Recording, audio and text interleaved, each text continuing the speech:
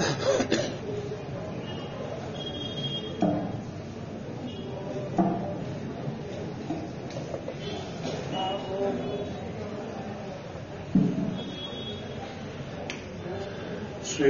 नमः। हरि ओम। हयग्रीवं चिदानन्दविग्रहं सदनुग्रहं दशग्रीवच्छिदं शापान्मणिग्रीवविमोचनं स्वनामग्रहणादेव निरस्तग्रहविग्रहं वृन्दावनगतं वन्दे ब्रह्मरुद्रेन्द्रवन्दितं स्वान्तस्थानन्तशय्याय पूर्णज्ञानरसार्णसे उत्तुङ्गवाक्तरङ्गाय मध्वदुग्धाभये नमः। गुरुमखिलगुणज्ञं सद्गुणैकाधिवासं शमदमपरिनिष्टं सत्त्वनिष्ठं वरिष्ठं सकलसुजनशिष्टं नित्यनिर्धूतकष्टं भयमुखपदनिष्ठं मां भजन्तु प्रपन्नाः। पूज्याय राघवेन्द्राय सत्यधर्मरताय च भजतां कल्पवृक्षाय नमतां कामधेनवे। नीलाकराक्षितानन्तलीलागोपालपालितान् विद्यापयोनिधीन् वन्दे ब्रह्मविद्यागुरुन् मम। ब्रह्मचर्य हरिप्रीतिसुविद्या वादशालिनः इष्टदान् कष्टहर्तॄन्नः विद्यामान्यान् मयि नमः। वादिराजपदद्वन्द्व वादिजासक्तमानसान् विश्वप्रियगुरून् वन्दे मन्दोऽहं धीविशुद्धये। सत्यं सत्यं पुनः सत्यं विष्णुतीर्थप्रसादतः सर्वे कामा भवन्त्येव शरथो बिम्बसन्निधौ। चिन्तामणिं सुभक्तानां कल्पवृक्षं च कामदं स्वामिनं त्वां रघुप्रेमतीर्थं वन्देह्यभीष्टदम्। अज्ञानतिमिरच्छेदं बुद्धिसम्पत्प्रदायकं विज्ञानविमलं शान्तं विजयाख्यगुरुं भजे। श्रीगुरुभ्यो नमः। हरिः ओम्। अर्थिकल्पितकल्पोऽयं प्रत्यक्षगजकेसरी व्यासतीर्थगुरुर्भूयादस्मदिष्टार्थसिद्धये। ವ್ಯಾಸರಾಜರ ಆರಾಧನಾ ಅಂಗವಾಗಿ ಆರಾಧನಾ ಅಂದರೆ ಒಂದಿಷ್ಟು ಅವತ್ತಿನ ದಿವಸ ಸ್ಮರಣೆ, ಪಂಚಾಮೃತ, ಅಲಂಕಾರ, ಭೋಜನ, ಸ್ವಲ್ಪ ಒಂದು ತಾಸು ಕೇಳಿ ಸಮಯ ಇದ್ದರೆ ಹೊರಟು ಹೋಗುವುದೇ ಆರಾಧನಾ ಅಂದರೆ ಇಲ್ಲ. ನಿಜವಾದ ಆರಾಧನಾ ಅಂದರೆ ಏನು? ಅವರು ಯಾವುದಕ್ಕಾಗಿ ಅವತಾರ ಮಾಡಿದ್ದಾರೋ, ಸಜ್ಜನರನ್ನು ಉದ್ಧಾರ ಮಾಡಲಿಕ್ಕಾಗಿಯೇ ಅವತಾರ ಮಾಡಿದ್ದವರು. ಸಜ್ಜನರನ್ನು ಹೇಗೆ ಉದ್ಧಾರ ಮಾಡಿದ್ರು? ದುಡ್ಡು ಕೊಟ್ಟೋ ಅಥವಾ ಹೊಟ್ಟೆಗೆ ಅನ್ನ ಕೊಟ್ಟೋ ಅಥವಾ ಲೋಕದಲ್ಲಿ ನಾನಾ ರೀತಿಯಾದಂತಹ ವ್ಯವಸ್ಥೆಗಳು ಮಾಡಿಯೋ, ಒಳ್ಳೆ ಕಾಲೇಜು ಅಥವಾ ಇನ್ನೇನೋ ಕನ್ಸ್ಟ್ರಕ್ಷನ್ಸ್ ಮಾಡಿಯೋ ಆ ಉಪಕಾರ ಮಾಡಿದ್ರು. ಹೇಗೆ ಉಪಕಾರ ಮಾಡಿದ್ರು? ವ್ಯಾಸರಾಜರು ಅಂದರೆ ವ್ಯಾಸರಾಜರ ಒಂದು ಅಪರೂಪದ ವ್ಯಕ್ತಿತ್ವ ಏನು ಅಂದರೆ ಎಲ್ಲಾ ರೀತಿಯಲ್ಲೂ ಉಪಕಾರ ಮಾಡಿದ್ದು ವ್ಯಾಸರಾಜರ ವ್ಯಕ್ತಿತ್ವ. ಭಗವಂತ ಅವರಿಗೆ ತಕ್ಕಂತ ಸ್ಥಾನ ಕೊಟ್ಟಿದ್ದ. ಅವರದ್ದೇ ಆದ ಅಪರೂಪದ ತಪಶ್ಶಕ್ತಿಯಿಂದ ಆ ಕೃಷ್ಣದೇವರಾಯನ ಕುಹುಯೋಗ ಪರಿಹಾರ ಆಗಿ ಆತನಿಗೆ ರಾಜಗುರುಗಳಾಗಿ ಸನ್ಯಾಸದ ಪರಾಕಾಷ್ಠ, ಸನ್ಯಾಸ ಧರ್ಮದ ಪರಾಕಾಷ್ಠ ವ್ಯಾಸರಾಜ. ಒಬ್ಬ ಆಂಗ ವರ್ತಕ ಅಂದ್ರೆ ಭಾರತಕ್ಕೆ ಬಂದು ಹೋದವ. ಅವ ಬರೀತಾನೆ ಕೃಷ್ಣದೇವರಾಯನ ಕಾಲ ಹೇಗಿತ್ತು ಅಂತ ಅವನು ಬರೀತಾ ಅವನು ಹೇಳುತ್ತಾನೆ, ಕೃಷ್ಣದೇವರಾಯನಿಗೆ ಒಬ್ಬ ಬಾಲ ಸನ್ಯಾಸಿ ಗುರುವಿದ್ದ.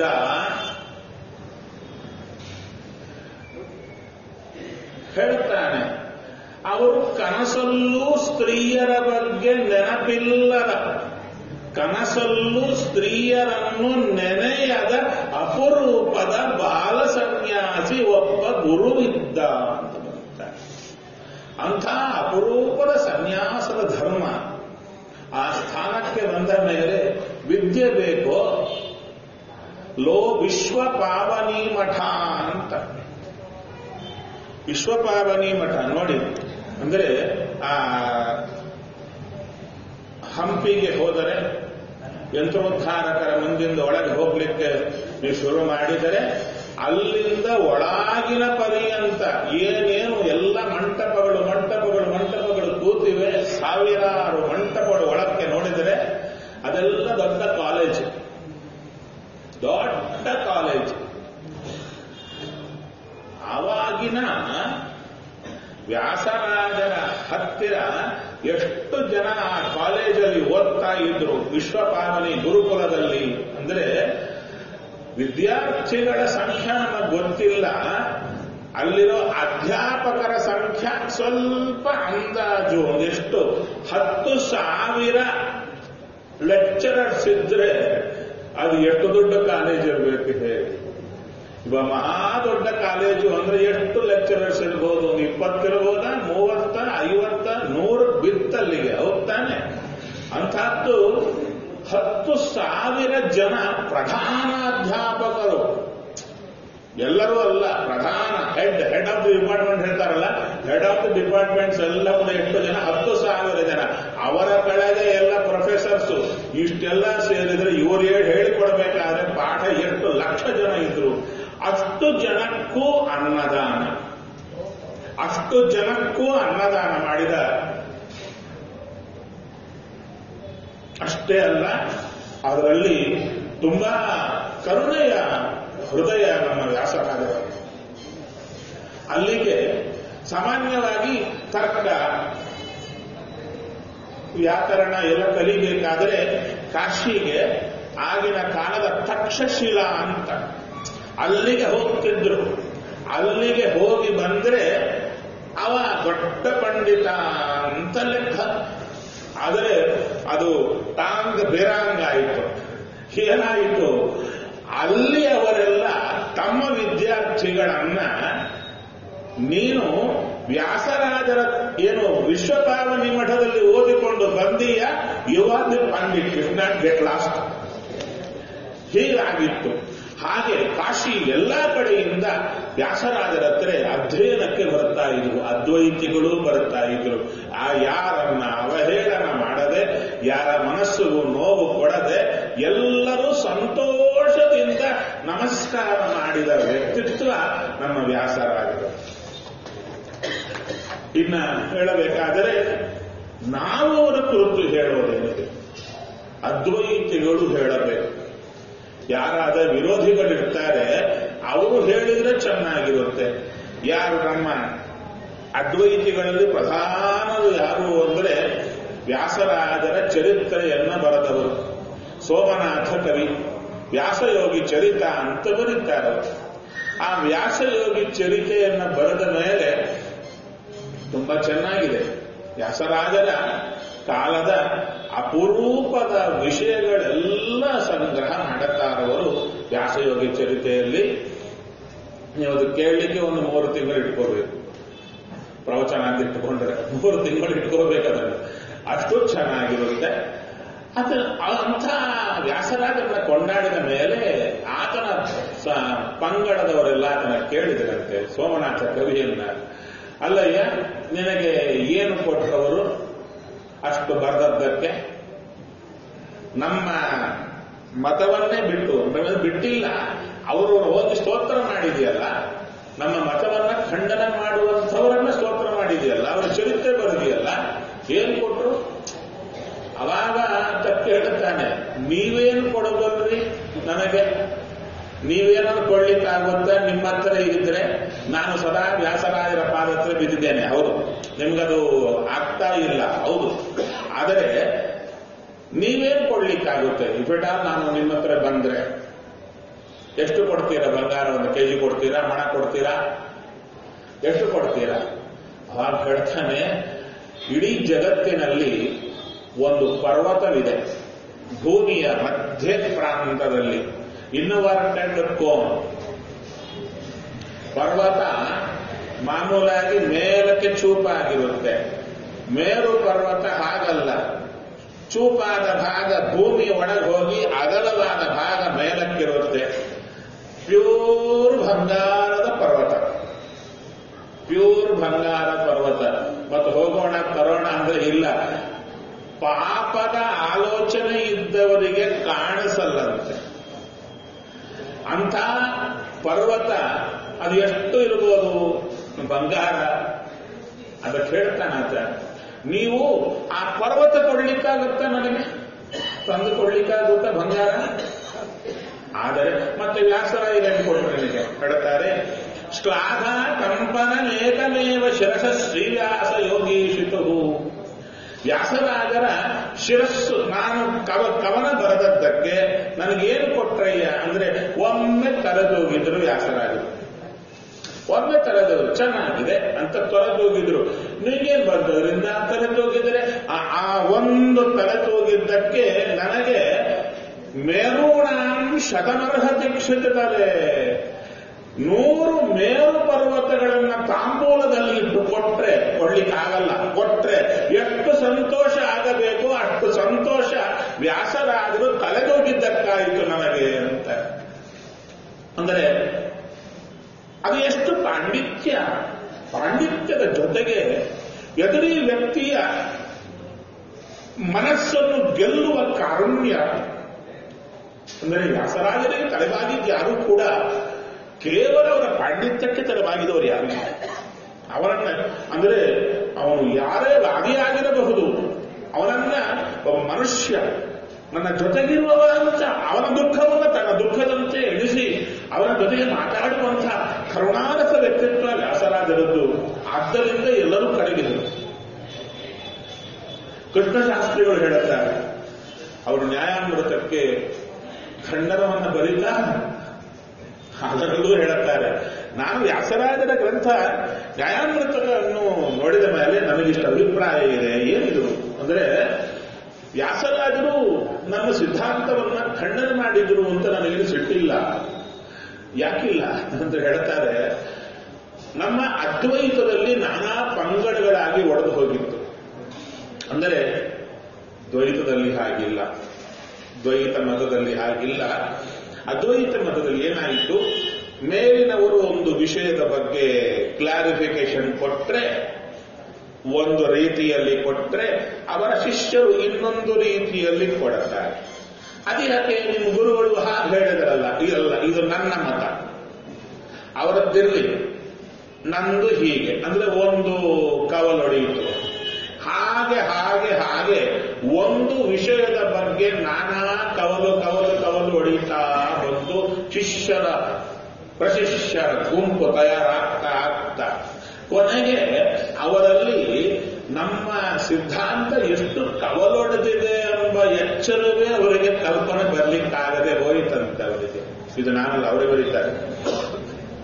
ನಮ್ಮ ಸಿದ್ಧಾಂತದ ಪಂಗಡಗಳು ಎಷ್ಟು ಅಂತ ನಮಗೆ ಗೊತ್ತಿರಲಿಲ್ಲ. ವ್ಯಾಸರಾದರು ನಮ್ಮ ಸಿದ್ಧಾಂತದ ಎಲ್ಲಾ ಪಂಗಡಗಳನ್ನ ಒಟ್ಟು ಸೇರಿಸಿ ಇದು ನಿಮ್ಮ ಸಿದ್ಧಾಂತ ಅಂತ ನಮಗೆ ಪರಿಚಯ ಮಾಡಿಕೊಟ್ಟದ್ದು ನಮಗೆ ಉಪಕಾರ ಆಗಿದೆ, ಅಪಕಾರ ಅಲ್ಲ ಅಂತ. ನಮಗೆ ಗೊತ್ತಿದ್ದಿಲ್ಲ ನಮ್ಮ ಸಿದ್ಧಾಂತ, ನಮಗೆ ಪರಿಚಯ ಮಾಡಿಕೊಟ್ಟವರೇ ವ್ಯಾಸರಾಜರು. ಕೊನೆಗೆ ಹೇಳುತ್ತಾನಂತ, ವ್ಯಾಸರಾಜರ ಪದಾರವಿಂದಕ್ಕೆ ನಮಸ್ಕಾರ ಮಾಡುವುದು ನಮಗೆ ಭೂಷಣ ಅಂತ ಹೇಳುತ್ತೇನೆ ಅಂತ.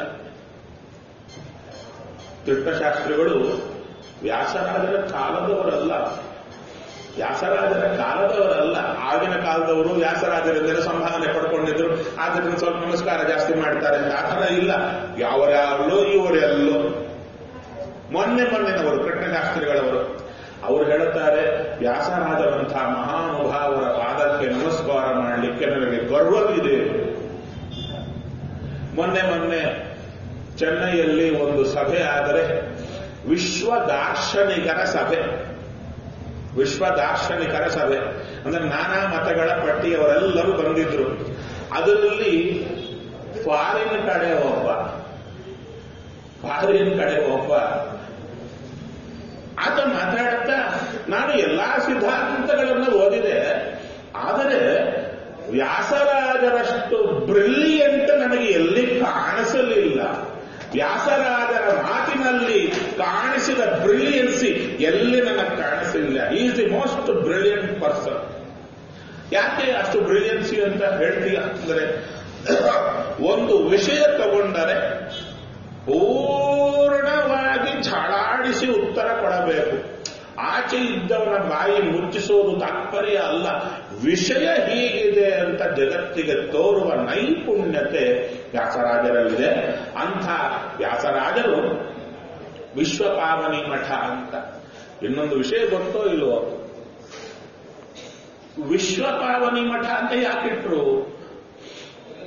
ಅದಕ್ಕೆ ಹೆಸರೇ ವಿಶ್ವಪಾವನಿ ಮಠ, ವಿಶ್ವಪಾವನಿ ಗುರುಕುಲ ಅಂತ. ಯಾಕೆ ವಿಶ್ವಪಾವನಿ ಅಂತ ಯಾಕಿಟ್ರು ಅಂದ್ರೆ, ಅದನ್ನ ನಮ್ಮ ವಿದ್ಯಾ ವಾರಿಜಿ ತೀರ್ಥರು ಒಂದು ಪುಸ್ತಕವನ್ನು ರಚನೆ ಮಾಡಿದ್ದಾರೆ. ಅದನ್ನ ಹೊರಗೆ ಬರಲಿಲ್ಲ. ಆ ಪುಸ್ತಕದಲ್ಲಿ ಅವರು ರಹಸ್ಯವನ್ನು ಹೇಳುತ್ತಾರೆ. ವೇದವ್ಯಾಸ ದೇವರು ಕೊಟ್ಟ ವ್ಯಾಸ ಮುಷ್ಟಿಗಳು ಎಷ್ಟು? 8.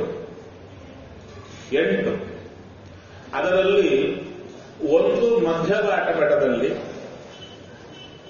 ಒಂದು ಪದ್ಮನಾಭ ತೀರ್ಥರ ಕೈಗೆ, ಮಿಕ್ಕ 6 ಅದರಲ್ಲಿ ಒಂದು ಸುಬ್ರಹ್ಮಣ್ಯ ಮಠದಲ್ಲಿ ಹೊರಗಿದೆ, ಮಿಕ್ಕ 5 ಸಂಪುಟದ ಒಳಗಿದೆ. ಸುಬ್ರಹ್ಮಣ್ಯ ಮಠದಲ್ಲಿ ಕಪ್ಪಾದ ಸಂಪುಟದ ಒಳಗಿದೆ. ಒಂದೊಂದು ವ್ಯಾಸಮುಷ್ಟಿಗೂ ಒಂದೊಂದು ಹೆಸರು,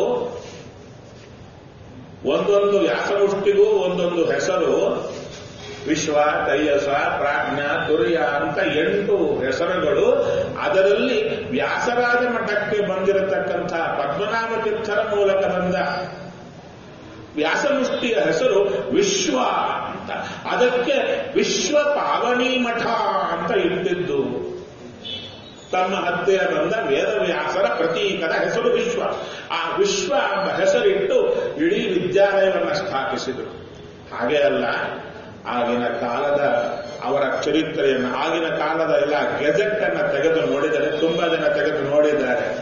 ಅವರು ಏನು ಮಾಡಿದ್ರಯ್ಯ ಅಂದ್ರೆ, ಕೇವಲ ಬ್ರಾಹ್ಮಣರಿಗೆ ಮಾತ್ರ ಅಲ್ಲ, ಯಾವ ಯಾವ ವರ್ಣದವರಿದ್ದಾರೆ ಅವರವರಿಗೆ ಎಷ್ಟೆಷ್ಟು ಊಟಕ್ಕೆ ಬೇಕು, ಯಾರು ಊಟ ಇಲ್ಲ ಅನ್ನಬಾರದು, ಆ ಥರ ವ್ಯವಸ್ಥೆಯನ್ನ ಮಾಡಿದರಂತೆ ವ್ಯಾಸರಾಜರು. ಹಾಗೆ ಎಷ್ಟು ಕೆರೆಗಳನ್ನು ಕಟ್ಟಿಸಿದ್ರು.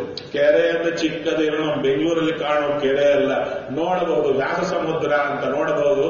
ವ್ಯಾಸನ ಕೆರೆ ಅಂತಾನೆ ಹೆಸರದಕ್ಕೆ. ಅಂತ ವ್ಯಾಸರಾಜರು ನಿರ್ಮಾಣ ಮಾಡಿದ ಕೆರೆ ನೀವು ಹೋಗಿಲ್ಲ ಅಂತ ಕಾಣುತ್ತೆ. ಹೋದರೆ ಅವರು ವ್ಯಾಸರಾಜರು ಆ ಕೆರೆ ನಿರ್ಮಾಣ ಮಾಡುವಾಗ ಕೂತ ಸ್ಥಳ ಅಂತ ಈಗಲೂ ಅಲ್ಲೇ ತೋರಿಸ್ತಾರೆ. ಆ ಸ್ಥಳದಲ್ಲಿ ಕೂತರೆ ಎದುರಿಗೆ ಕಾಣೋದು ಪ್ರಾಣದೇವರು. ಅಲ್ಲಿ ಕೂತು ಕೆಲಸವನ್ನು ನೋಡುತ್ತಾ ಎದುರಿಗೆ ಪ್ರಾಣದೇವರು ಉಪಾಸನೆ ಮಾಡುತ್ತಾ ಆ ಕೆಲಸಗಳನ್ನ ಮಾಡಿದ್ರು.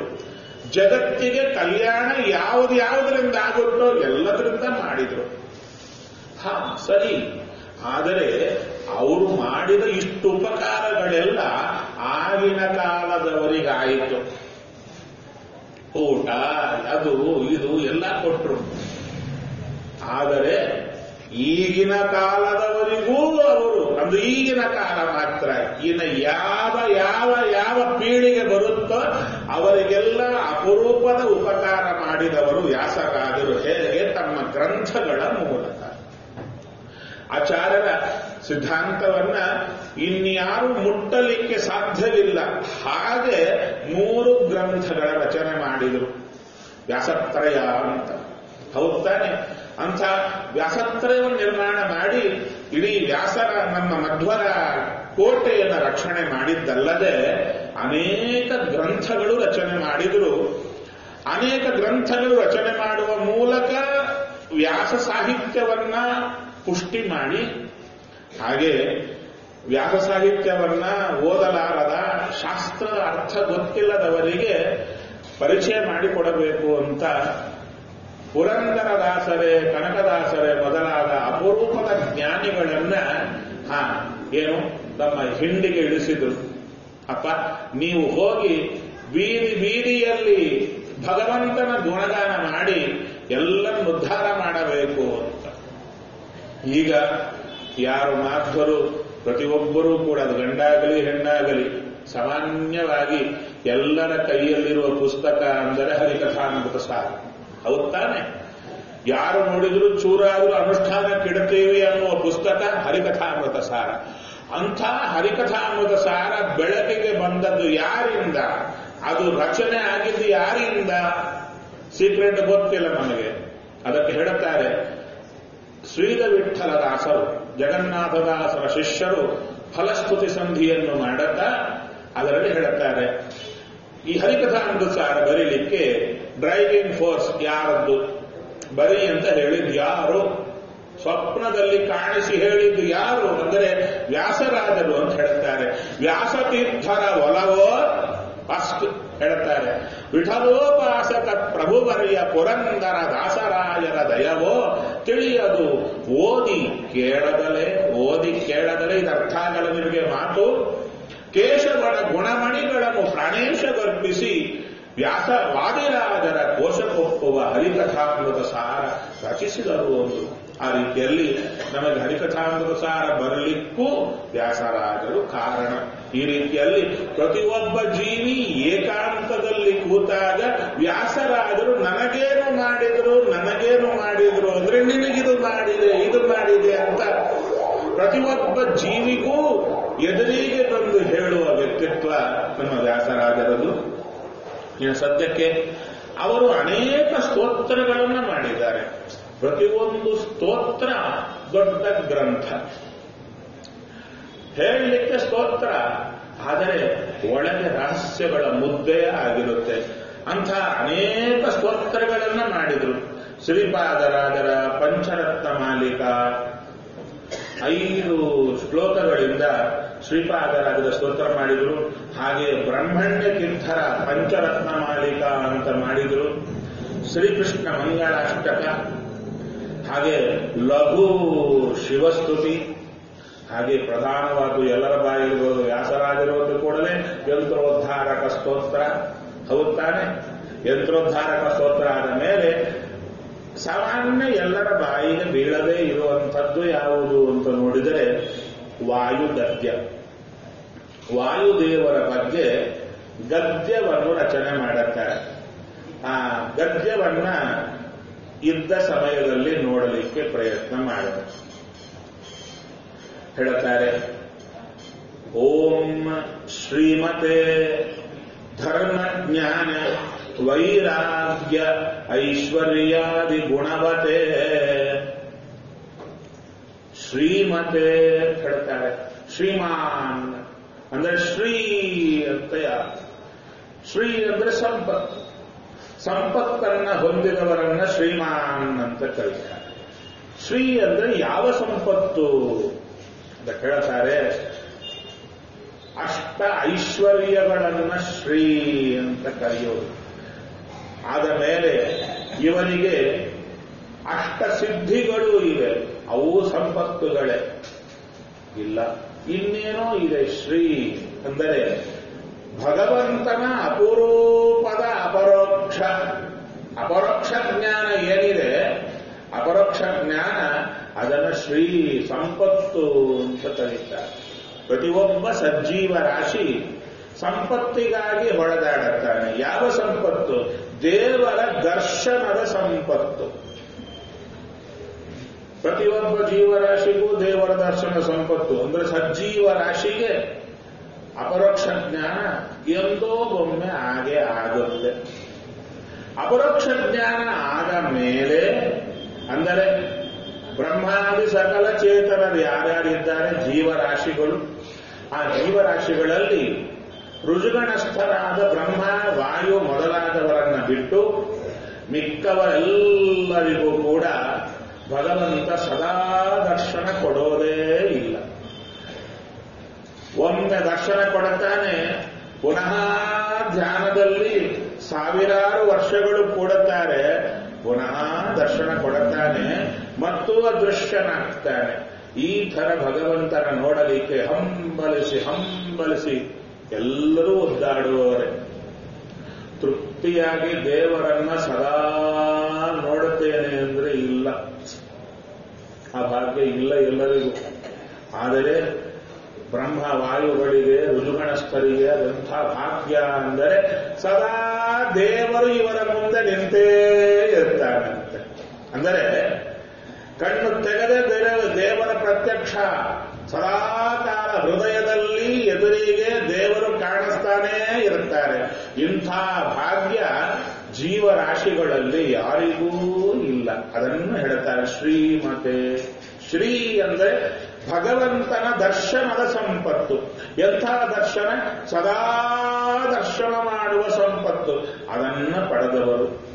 ಅದಕ್ಕೆ ಬೇಕಾಗಿರುವಂತಹ ಧರ್ಮ, ಜ್ಞಾನ, ವೈರಾಗ್ಯ, ಐಶ್ವರ್ಯಾದಿ ಗುಣವತೆ, ಗುಣಪತೆ ಹೇಳ್ತಾರೆ. ವತೆ ಅಂತಿದೆ, ಪತೆ ಅಂತಲೂ ಎರಡೂ ಬರುತ್ತಾ ಇದೆ. ಏನದು? ನೀವಿ ಗುಣಗಳನ್ನು ಹೊಂದಿದ್ದೀರಾ.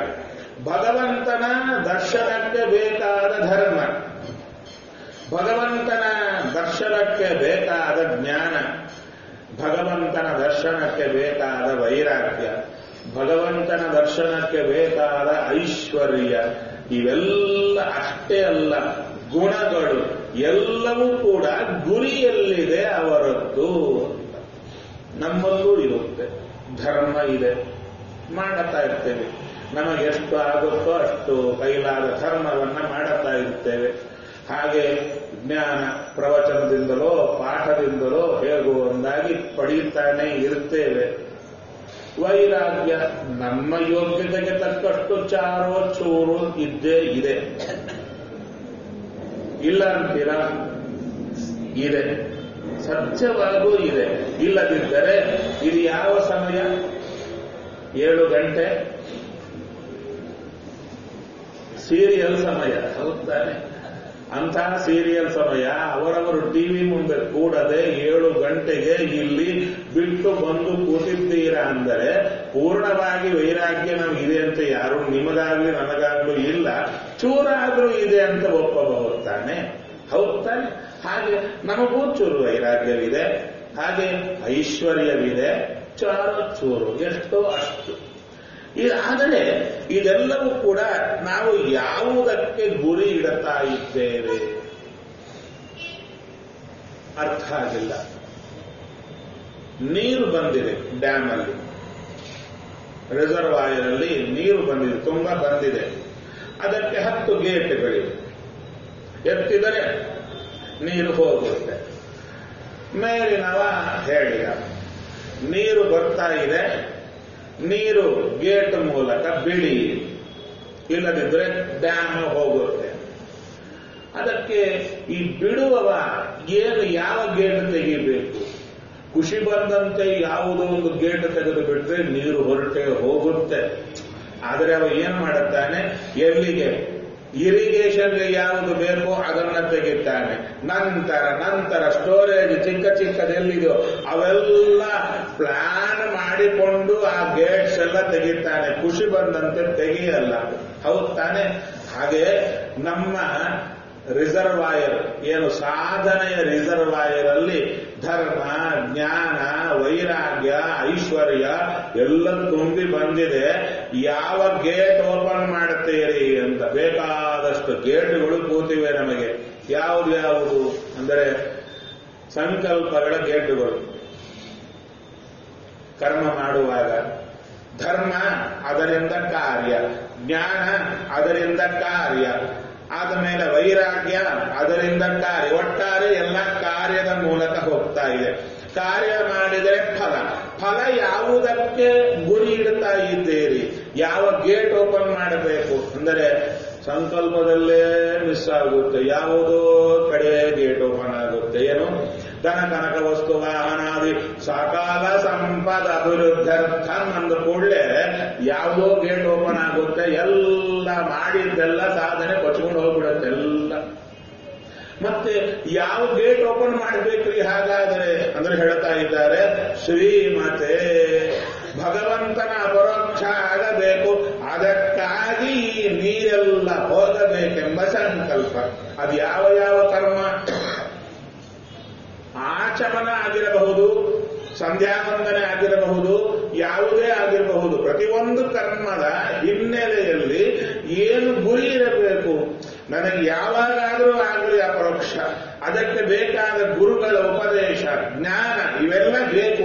ಅದಕ್ಕೆ ನಾನು ಮಾಡುವ ಸಾಧನೆ ಉಪಕಾರವಾಗಲಿ ಎಂಬ ಸಂಕಲ್ಪ ನಾವು ಮಾಡಿದರೆ, ಆ ಗೇಟ್ ಓಪನ್ ಮಾಡಿದರೆ ನಮ್ಮ ಸಾಧನೆಯ ಪ್ರತಿಯೊಂದು ಬಿಂದು ದೇವರ ದರ್ಶನಕ್ಕೆ ಹೊರಡುತ್ತೆ. ಹೌದಾ? ಹಾಗೆ ಯಾರಾದ್ರೂ ಮಾಡಿದ್ದಾರ ಅಂದ್ರೆ ವಾಯುದೇವರನ್ನು ತಗೊಳ್ಳಿ ಅಂದ್ರು. ಅವರ ಪ್ರತಿಯೊಂದು ಸಾಧನೆಯ ಮಾರ್ಗವಾದ ಧರ್ಮ, ಜ್ಞಾನ, ವೈರಾಗ್ಯ, ಐಶ್ವರ್ಯ ಎಲ್ಲವೂ ಕೂಡ ಭಗವಂತನ ದರ್ಶನಕ್ಕೆ ಕಾರಣ ಆಗ್ತಾ ಇದೆ. ಇನ್ಯಾವುದನ್ನೂ ಬೇಡತಾ ಇಲ್ಲ. ಅದಕ್ಕೆ ಹನುಮಂತನಾಗಿ ಬಂದಾಗ ವಾಯುದೇವರು ರಾಮಚಂದ್ರ ಕೇಳಿದ್ರು, ಹನುಮ ಏನಾದರೂ ಕೇಳು, ಏನು ಬೇಕಾದರೂ ಕೊಡ್ತೇನೆ.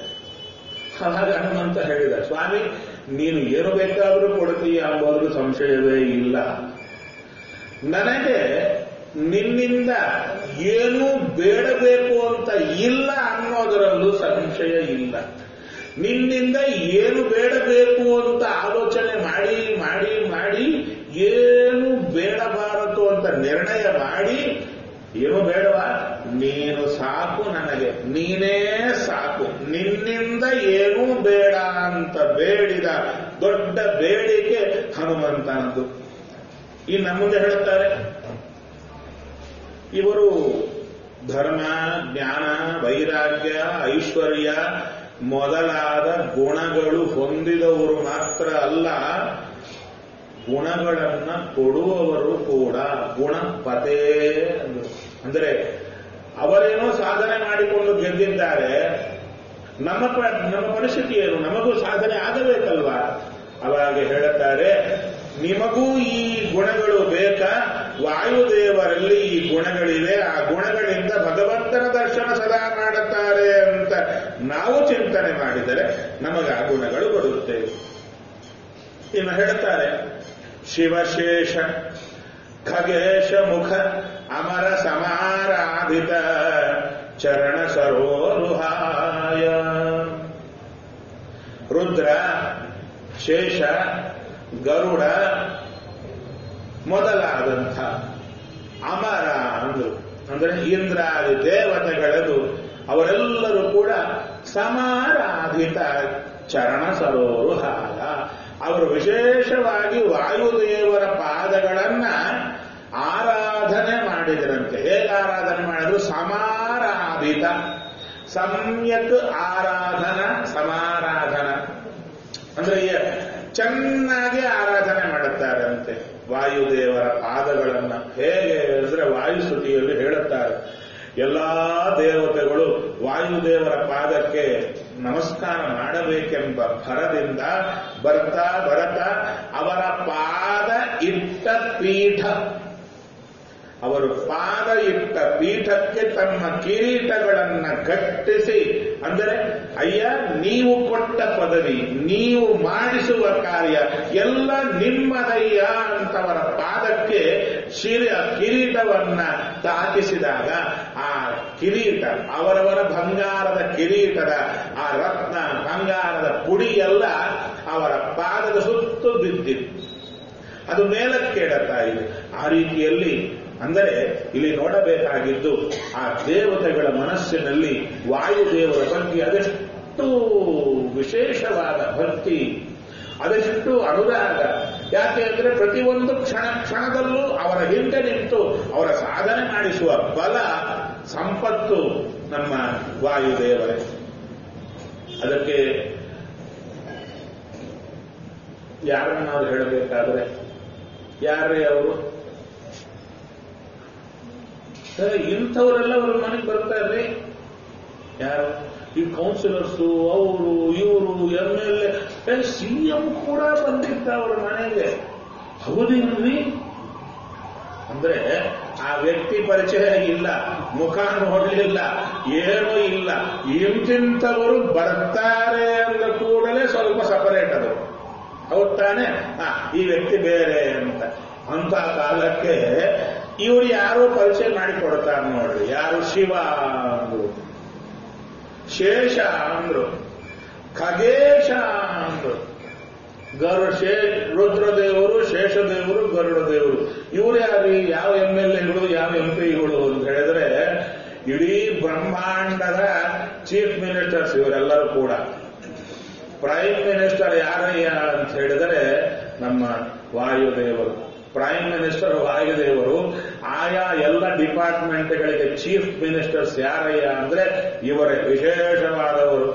ಅದಕ್ಕೆ ಹೇಳ್ತಾ ಇದ್ದಾರೆ, ರುದ್ರದೇವರು ಅಂದರೆ ಇಡೀ ಜಗತ್ತನ್ನ ಪ್ರಳಯ ಕಾಲದಲ್ಲಿ ನುಂಗಿ ಬಿಡುವಂತಹ ಸಾಮರ್ಥ್ಯ, ಧ್ವಂಸ ಮಾಡಿಬಿಡುತ್ತಾರೆ. ಇನ್ನ ಗರುಡ ದೇವರ ಪರಿಚಯ, ಶೇಷದೇವರ ಪರಿಚಯ ಸ್ವಲ್ಪ ಮಾಡಿಕೊಳ್ಳಿ ಅಂದ್ರು. ನಮ್ಮಲ್ಲಿ ಒಂದು 100 kg ಎಷ್ಟು ವೆಯ್ಟ್ ಲಿಫ್ಟಿಂಗ್ ಅಲ್ಲಿ ಮ್ಯಾಕ್ಸಿಮಮ್ ರಿಕಾರ್ಡ್? ನಿಮಗೆ ಅಷ್ಟೇ ಪರಿಚಯ ಇಲ್ಲ, ನನಗೆ ಗೊತ್ತಿಲ್ಲ, ಇದ್ದವರು ಇದ್ರೆ ಎಷ್ಟು maximum weight ಎತ್ತಿದವರು record? 300 kg, 3 ಕ್ವಿಂಟಾಲ, 10 quintal ಇರ್ಲಿಕ್ಕೆ ಸಾಧ್ಯ ಇಲ್ಲಲ್ಲ. 300 kg ಪರವಾಗಿಲ್ಲ, ಗೊತ್ತಿದ್ದು ಸಬ್ಜೆಕ್ಟ್ ಟಚ್ ಇದೆ. 300 kg ಮ್ಯಾಕ್ಸಿಮಮ್ ಆಯಿತು ಅಂದ್ರು. ಸರಿ, ಇಡೀ ಬೆಂಗಳೂರೆಲ್ಲ ಎಬ್ಬಿಸಬೇಕಾದ್ರೆ ಎಷ್ಟಿರುತ್ತೆ ಮ್ಯಾಕ್ಸಿಮಮ್? ಬ್ರಹ್ಮಾಂಡ, ಇಡೀ ಬ್ರಹ್ಮಾಂಡವನ್ನ ತಲೆಯ ಮೇಲೆ ಸಾಸಿವೆ ಕಾಳಂತೆ ಹೊತ್ತವರು ಯಾರಯ್ಯ ಅಂದ್ರೆ ಶೇಷದೇವರು. ಸಮಾನ ತಾಕತ್ತು ನಮ್ಮ ರುದ್ರದೇವರಿಗೆ. ಅವರನ್ನು ಕೇಳುತ್ತಾರೆ ಶೇಷದೇವರನ್ನ, ಇಷ್ಟು ಬ್ರಹ್ಮಾಂಡ ಹೊತ್ತಿದ್ದೀರಲ್ಲ ತಲೆ ಮೇಲೆ, ಸಾಸಿವೆ ಕಾಳಂತೆ ಹೊತ್ತಿದ್ದೀರಲ್ಲ, ಸಾಸಿವೆ ಕಾಳನ್ನು ನಿಮ್ ತಲೆ ಮೇಲೆ ಇಟ್ರೆ ನೋಡಿ, ಕಂಪ್ಯಾರಿಸನ್ ನೋಡಿ, ಬಹಳ ಚೆನ್ನಾಗಿದೆ. ನಿಮ್ ತಲೆ ಮೇಲೆ ಬಂಡೆಗಳಿಟ್ರೆ ದುಃಖ ಆಗ್ತಾ ಇರುತ್ತೆ. ಒಂದು ಟೆಕ್ಸ್ಟ್ ಬುಕ್ ಇಟ್ಟು ಅವಾಗ ಆಗಲ್ಲ, 1 ಗಂಟೆ ಆದ್ಮೇಲೆ ಭಾರ ಆಗ್ತಾ ಇರುತ್ತೆ. ಹೌದು ತಾನೆ? ಯಾವುದೇ ಇಟ್ಟುಕೊಳ್ಳಿ, ಪುಸ್ತಕ ಇಡಿ, ಗಂಟೆ ಇಟ್ಟುಕೊಳ್ಳಿ, ಇಟ್ಟುಕೊಳ್ಳೇ ಏನಿರಲ್ಲ, 1 ಗಂಟೆ ಆದಮೇಲೆ ಭಾರ, ನೋವು ಶುರು ಆಗ್ತಾ ಇರುತ್ತೆ. ನಿಮ್ ತಲೆ ಮೇಲೆ ಮಂತ್ರಾಕ್ಷತೆ ಇರುತ್ತಲ್ಲ, ಎಂದಾದ್ರೂ ಭಾರ ಆಯಿತಾ? ಎಷ್ಟು ಹೊತ್ತಿದ್ರು ಭಾರ ಆಯಿತಾ? ಆ ಮಂತ್ರಾಕ್ಷತೆಗಿಂತ ಭಾರ ಕಡಿಮೆ ಯಾವುದು? ಸಾಸಿವೆ. ಹೌದು ತಾನೆ? ಒಂದು ವೇಳೆ ನಿಮ್ಮ ತಲೆ ಮೇಲೆ ಸಾಸಿವೆ ಬಿದ್ದರೆ ಬಿದ್ದಂತಾನೆ ಗೊತ್ತಿರಲ್ಲ, ಪ್ರಶಾಂತವಾಗಿರ್ಬೋದು. ಹಾಗೆ ಇಡೀ ಬ್ರಹ್ಮಾಂಡವನ್ನ ತಲೆಯ ಮೇಲೆ ಸಾಸಿವೆ ತರ ಹೊತ್ತಿರೋರು ಯಾರಯ್ಯ ಅಂದ್ರೆ ಶೇಷದೇವರು. ಅಷ್ಟು ಕೆಪಾಸಿಟಿ ಇದೆ ಅವರಿಗೆ. ಅವರು ಹೇಳುತ್ತಾರೆ, ನಿಮಗೆ ಕೆಪಾಸಿಟಿ ಎಲ್ಲಿಂದ ಬಂತು ಅಂದ್ರೆ, ಏನೂ ಇಲ್ಲ, ನಾನು ಭಾಗವತ ನಿತ್ಯ ಕೇಳುತ್ತೇನೆ, ಅದಕ್ಕೆ ಆ ಶಕ್ತಿ ಬಂದಿದೆ. ನಾವು ಕೇಳುತ್ತೀವಲ್ಲ, ಒಂದು ತಮ್ಮಿಗೆ ಹೊರಲಿಕ್ಕಾಗಲ್ಲ. ನಾವು ಕೇಳುವ ರೀತಿ ಬೇರೆ, ನೀವು ಕೇಳುವ ರೀತಿ ಬೇರೆ ಅಂದ್ರು. ಹೌದು ತಾನೆ? ಇರ್ಲಿ ಬಿಡಿ. ಒಟ್ಟಾರೆ ಅಂಥ ಶಕ್ತಿ ಇರೋರು ಶೇಷದೇವರಾದರೆ, ಇನ್ನ ಗರುಡ ದೇವರ ಪರಿಚಯ ಚೂರ ಆಗಬೇಕು ನಮಗೆ. ಇಡೀ ಆಯುಧಗಳಲ್ಲಿ ಶ್ರೇಷ್ಠ ಆಯುಧ ಯಾವುದು? ವಜ್ರ ಆಯುಧ. ಆಗ ಭಗವಂತನೇ ಕೂತಿದ್ದಾನೆ ಅಲ್ಲಿ. ಇಂದ್ರದೇವರ ಆಯುಧ. ಅಮೃತ ಭಾಂಡವನ್ನ ತರಲಿಕ್ಕೆ ಹೋದ್ರು ಯಾರು? ಗರುಡ ದೇವರು. ಸ್ವರ್ಗಕ್ಕೆ ಹೋದ್ರು. ಆ ಭಾಂಡವನ್ನ ತೆಗೆದುಕೊಂಡು ಬರಲಿಕ್ಕೆ ಪರ್ಮಿಷನ್ ಕೇಳಲಿಲ್ಲ ಇಂದ್ರದೇವರನ್ನ. ಯಾಕೆ? ತಮಗಿಂತ ಚಿಕ್ಕವರ ಪರ್ಮಿಷನ್ ದೊಡ್ಡವರು ಕೇಳಬೇಕಾಗಿಲ್ಲ. ಅದಕ್ಕೆ ಭಾಂಡ ತೆಗೆದುಕೊಂಡು ಹೊರಟರು. ಎಲ್ಲರೂ ಯುದ್ಧಕ್ಕೆ ಬಂದ್ರು. ದೇವತೆಗಳೆಲ್ಲ. ಗರುಡ ದೇವರು ಯುದ್ಧವೂ ಮಾಡಬೇಕಾಗಿದ್ದಿಲ್ಲ, ಹಾಗೆ ಹೊರಟಬೋದಾಗಿತ್ತು. ಆದರೆ ತಲೆಯಲ್ಲಿ ಉಳಿಯುತ್ತೆ, ನಿಂತಿದ್ರೆ ನಾವು ಒಂದು ಕೈ ನೋಡ್ತಾ ಇದ್ವು, ಒಂದು ತಲೆಯಲ್ಲಿ ಬರುತ್ತಲ್ಲ, ಅದಕ್ಕೆ ನಿಂತು. ಸರಿ ನೋಡ್ರಿ ಏನೇನ್ ಮಾಡ್ತೀರಾ? ಎಲ್ಲರೂ ಅವರವರ ಆಯುಧಗಳನ್ನ ಬೀಸಿ ಅಪ್ಪಳಿಸಿ ಹಾಕಿದ್ರು. ಹೇಗಿತ್ತದು? ಈ ಚಿಕ್ಕ ಹುಡುಗರು ಈ ಚಿಕ್ಕ ಕಡ್ಡಿ ಇರುತ್ತೆ, ಅದನ್ನು ಹಿಡ್ಕೊಂಡು ಬಲದಿಂದ ಪ್ರಯೋಗ ಗಟ್ಟಿ ನಿಮ್ಮ ಮೇಲೆ ಹಾಕಿದ್ರೆ ಏನಾಗುತ್ತೆ? ನಿಮಗೆ ಏನೂ ಆಗಲ್ಲ. ಹಾಗೆ ಇಂದ್ರದೇವರ ವಜ್ರಾಯುಧ ಗರುಡ ದೇವರಿಗೆ ಬಡದರೆ ಕೆಳಗೆ ಬಿತ್ತು. ಏನೂ ಆಗಿಲ್ಲ ಗರುಡ ದೇವರಿಗೆ. ಇಂದ್ರ ದೇವರು ನೋಡ್ತಾರೆ, ಏನೂ ಆಗಿಲ್ಲ ಇವರಿಗೆ. ಅವಾಗ ಗರುಡ ದೇವರು ಹೇಳುತ್ತಾರೆ, ಇಂದ್ರ, ಅಲ್ಲಿ ನನ್ನ ಸ್ವಾಮಿ ಸನ್ನಿಧಾನವಿದೆ, ಅದಕ್ಕೆ ಗೌರವವಾಗಿ ಒಂದು ಗರಿಯನ್ನು ನಾನೇ ಬಿಡುತ್ತೇನೆ ಅಂತ ಬಿಟ್ಟು. ನೀನು ಬಡದಕ್ಕೆ ನಾನು ಬಿಡುತ್ತಾ ಇಲ್ಲ, ಗೌರವದಿಂದ ಬಿಡುತ್ತೇನೆ ಅಂತ. ಇಂಥ ತಾಕತ್ತು ಗರುಡ ದೇವರದು. ಸಾಕಾಗಲ್ಲ ನಮಗೆ ಒಬ್ಬ ಪ್ರಮಾಣ ಹೇಳಿದ್ರೆ ಹೊರತು ನಮಗೆ ತಲೆಗೆ ಬರಲ್ಲ. ಹೌದು ತಾನೆ? ಅದಕ್ಕೆ ಮಧ್ವಾಚಾರ್ಯರೇ 12 ಸ್ತೋತ್ರದಲ್ಲಿ ಹೇಳುತ್ತಾರೆ, ಗರುಡ ದೇವರ ತಾಕತ್ತೆಷ್ಟು ಅಂದ್ರೆ ಶಕ್ರ ಮುಖ ದೇವಗಣೈ ಅಚಿಂತ್ಯ. ಇಂದ್ರಾದಿ ದೇವತೆಗಳಿಗೆ ಗರುಡ ಶೇಷ ರುದ್ರರ ತಾಕತ್ತನ್ನ ಚಿಂತನೆ ಮಾಡಲಿಕ್ಕೂ ಆಗಲ್ಲಂತೆ. ಅನ್ಇಮ್ಯಾಜಿನಬಲ್. ಇಷ್ಟು ಅಂತ ಅಂದುಕೊಳ್ಳಿಕ್ಕೆ ಸಾಧ್ಯವೇ ಇಲ್ಲ. ದೇವತೆಗಳಿಗೆಲ್ಲ ಅವರ ಬಲ, ಸೌಂದರ್ಯ ಎಲ್ಲದರ ಮೇಲೆ ಗರ್ವ ಬಂತವರಿಗೆ. ಎಲ್ಲರೂ ಗರ್ವದಿಂದೇ ಕೂತುಕೊಂಡಿದ್ರು. ಅವಾಗ ಸರಿಯಾದ ಹೊತ್ತಿನಲ್ಲಿ ಗರುಡ ದೇವರು ದೇವರನ್ನು ಹೊತ್ತುಕೊಂಡು ಹೋಗ್ತಾ ಇದ್ದಾರೆ. ನೋಡಿದ್ರಂತೆ ದೇವರನ್ನ ಕೇಳುತ್ತಾರೆ, ಎಲ್ಲ ನಮ್ಮ ಶಿಷ್ಯರು ನಮ್ಮ ಮಕ್ಕಳಿದ್ದಂಗೆ ಸ್ವಾಮಿ ಇವರ ಗರ್ವ ಪರಿಹಾರ ಮಾಡಬೇಕು. ಆಯಿತು ಮಾಡಯ್ಯ. ಯಾಕಂದ್ರೆ ಇಂದ್ರ ದೇವರು ವರ್ಷಗಳ ಕಾಲ, ಸಾವಿರಾರು ವರ್ಷಗಳ ಕಾಲ ಗರುಡ ದೇವರ ಮುಂದೆ ಪಾಠ ಕೇಳಿದವರು. ಗರುಡ ದೇವರು ಸಾಕ್ಷಾತ್ ಗುರು. ಗರುಡ ಶೇಷ ರುದ್ರರು ಮೂವರು ಗುರುಗಳವರಿಗೆ, ಈ ದೇವತೆಗಳಿಗೆ. ಅದಕ್ಕೆ ಸರಿ ಏನ್ ಮಾಡ್ತೀಯಪ್ಪ ಅವರ ಗರ್ವ ಪರಿಹಾರ ಮಾಡಲಿಕ್ಕೆ? ಏನಿಲ್ಲ ಸ್ವಾಮಿ, ಒಂಚೂರು ನನ್ನ ಗರಿ ಒಂದು ಬಿಡುತ್ತೇನೆ. ಎಲ್ಲಿಗೆ?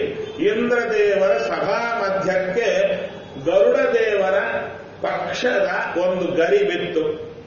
ಹೇಗಿತ್ತು ಅಂದ್ರೆ ಹೇಳ್ತಾರೆ, ಆ ಗರಿ ಬರುವ ವೇಗಕ್ಕೆ ಇಡೀ ದೇವತೆಗಳ ಆಸನಗಳೆಲ್ಲ ಕಂಪಿಸಿ ಹೋಗ್ತಾ ಇವೆ.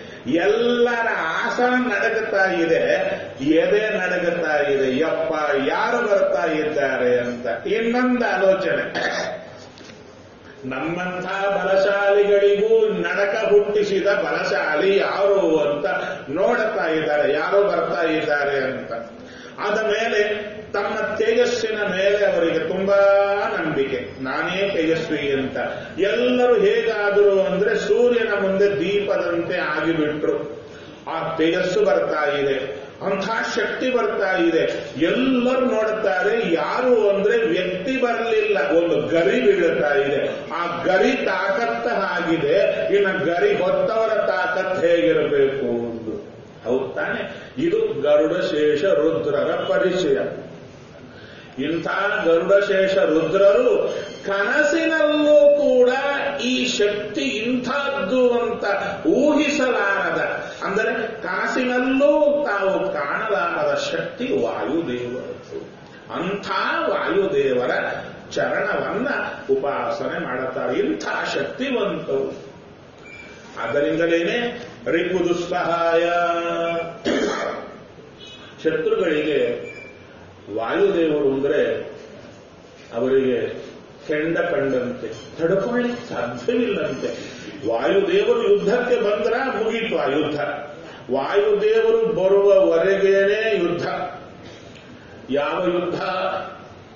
ಹೊರಗಿನ ಯುದ್ಧ, ಆಯುಧಗಳಿಂದ ಬಡಿಕೊಳ್ಳುವ ಯುದ್ಧ, ಅಥವಾ ವಾಗ್ಯುದ್ಧ. ಎರಡೂ ಯುದ್ಧಗಳು ಕೂಡ ವಾಯುದೇವರು ಬರುವವರೆಗೇನೆ. ವಾಯುದೇವರು ಬಂದ್ರ ಎರಡೂ ಸಮಾಪ್ತ, ಒಂದು ಕ್ಷಣದಲ್ಲಿ ಮುಗಿಸಿಯೇ ಬಿಡುತ್ತಾರೆ. ತ್ರಿವಿಕ್ರಮ ಪಂಡಿತರು ತುಂಬಾ ಪೂರ್ವಪಕ್ಷವನ್ನ ಮಾಡಿದರು. ಅದು ಹೇಗಿತ್ತು ಅಂದ್ರೆ, ಸಾವಿರಾರು ಬಾಣಗಳು ಬಿಟ್ರೆ ಒಂದೇ ಒಂದು ಆಯುಧದಿಂದ ಎಲ್ಲವನ್ನ ಕತ್ತರಿಸಿ ಹಾಕಿ ಉತ್ತರ ಕೊಟ್ಟಂತೆ ಒಂದೇ ಮಾತಿನಿಂದ ಎಲ್ಲವನ್ನ ಕತ್ತರಿಸಿ ಹಾಕಿದರು ನಮ್ಮ ಆಚಾರ್ಯ. ಹಾಗೆ ಆಚಾರ್ಯ ಎಂಥವರು ಅಂದ್ರೆ ರಿಪುದುಸ್ಸಹಾಯ. ಇಲ್ಲಿ ಹೇಳುತ್ತಾರೆ, ಪಂಚಬಾಣ ತುಣೀರ ನಿಭ ಜಂಘಾಯ. ಪಂಚಬಾಣ ಅಂದ್ರೆ ಯಾರು? ಮನ್ಮಥನ ತೂಣೀರ ಅಂದರೆ ಆ ಬಾಣಗಳಿಟ್ಟುಕೊಳ್ಳುವಂತಹ ಬತ್ತಳಿಕೆ. ಆ ಬತ್ತಳಿಕೆ ಬಹಳ ಸುಂದರವಾಗಿರುತ್ತಂತೆ. ಅಲ್ಲ, ಬಾಣಗಳೇ ಭೀಕರ, ಬಡದ್ರೆ ಸಾಯ್ತೇವೆ. ಆ ಬಾಣಗಳಿಟ್ಟುಕೊಳ್ಳುವ ಬತ್ತಳಿಕೆ ನೋಡಿದರೆ ಇನ್ನ ಭಯ ಹುಟ್ಟಬೇಕು. ಆದರೆ ಮನ್ಮಥನ ಬಾಣಗಳು ಅಂದರೆ ಎಲ್ಲರಿಗೂ ಇಷ್ಟ. ಅದು ಹೇಳ್ತಾರೆ ಶಾಸ್ತ್ರದಲ್ಲಿ. ಯಾರದ್ದಾದ್ರೂ ಬಾಣ ಕಷ್ಟ ಇಲ್ಲದೆ ಇಷ್ಟ ಅಂತ ಬಡಿಸಿಕೊಳ್ಳುವ ಬಾಣ ಯಾವುದಾದ್ರೂ ಇದೆಯಾ ಅಂದ್ರೆ ನಂದಿದೆ ಅಂದ್ರು. ಯಾರು? ಮನ್ಮಥ ಹೇಳಿದ್ರು, ನನ್ನ ಬಾಣ ಎಲ್ಲರಿಗೂ ಇಷ್ಟ. ಸರಿ, ಆ ಬಾಣ ಇಡುವ ಬತ್ತಳಿಕೆ ಇನ್ನೂ ಇಷ್ಟವಂತೆ, ಅಷ್ಟು ಸುಂದರವಾಗಿರುತ್ತೆ. ಅದಕ್ಕೆ ನಮ್ಮ ವಾಯುದೇವರ ಜಂಘ ಅಂದ್ರು. ಜಂಘ ಅಂದ್ರೆ ನಮ್ಮ ಇಡೀ ಕಾಲನ್ನ ತಗೊಂಡರೆ ತೊಡೆಗಳು ಊರು, ಅದಾದ ಮೇಲೆ ಕೆಳಗೆ ಬರೋದು ಮಂಡಿ, ಜಾನು ಅಂತ ಹೇಳ್ತಾರೆ. ಮಂಡಿಗಳ ಕೆಳಪ್ರಾಂತ, ಕೆಳಗಿನ ಪಾದದ ಮೇಲೆ, ಪಾದದ ಹತ್ರ ಒಂದು ಗಂಟಿ ಇರುತ್ತಲ್ಲ ಮೂಮೆಂಟ್ಗೆ, ಆ ಗಂಟಿನ ಮೇಲೆ ಮೊಣಕಾಲಿನ ಕೆಳಗೆ ಇರುವ ಪ್ರಾಂತಕ್ಕೆ ಜಂಘ ಅಂತ ಕರೀತಾರೆ. ಅದನ್ನ ಕನ್ನಡದಲ್ಲಿ ತುಂಬಾ ಕಾಲಿದೆ ಅಲ್ವಾ, ಅಂಗಾಲು, ಮುಂಗಾಲು, ಕಣಕಾಲು, ಮೊಣಕಾಲು ಅಂತ ಇಷ್ಟು ಕಾಲುಗಳಿವೆ ಇದರಲ್ಲಿ. ಹೌದು ತಾನೆ? ಅದರಲ್ಲಿ ಅಂದುಗೆ ಹಾಕುವುದು ಯಾವ ಕಾಲಿಗೆ? ಮೊಣಕಾಲಿಗಲ್ಲ, ಕಣಕಾಲಿಗೆ. ಹೌದು ತಾನೆ? ಕಣಕಾಲಂದುಗೆ ಘಿಲು ಘಿಲುರಿನುತ್ತಾರೆ ಎಂದ್ರು.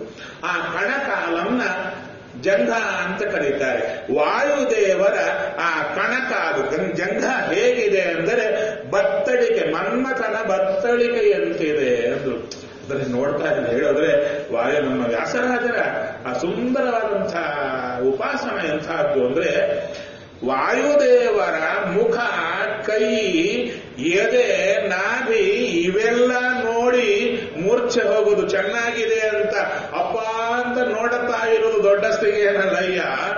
ಅವರ ಕಾಲಿನ ಕೆಳಭಾಗ, ತೊಡೆಯೂ ಅಲ್ಲ, ಮೊಣಕಾಲು ಬೇಡ, ಅದಕ್ಕಿಂತ ಕೆಳಗಿಂದು ಯಾವುದು ಕಣಕಾಲಿದೆ ಅಲ್ವಾ, ಅದನ್ನೊಂದ್ಸಲ ನೋಡಿ ಅಂದ್ರು. ಅದು ನೋಡುತ್ತಾ ಇದ್ರೆ ಹಾಗೇ ನೋಡುತ್ತಾ ಇರಬೇಕು ಅನಿಸುತ್ತೆ ಅಂದ್ರು.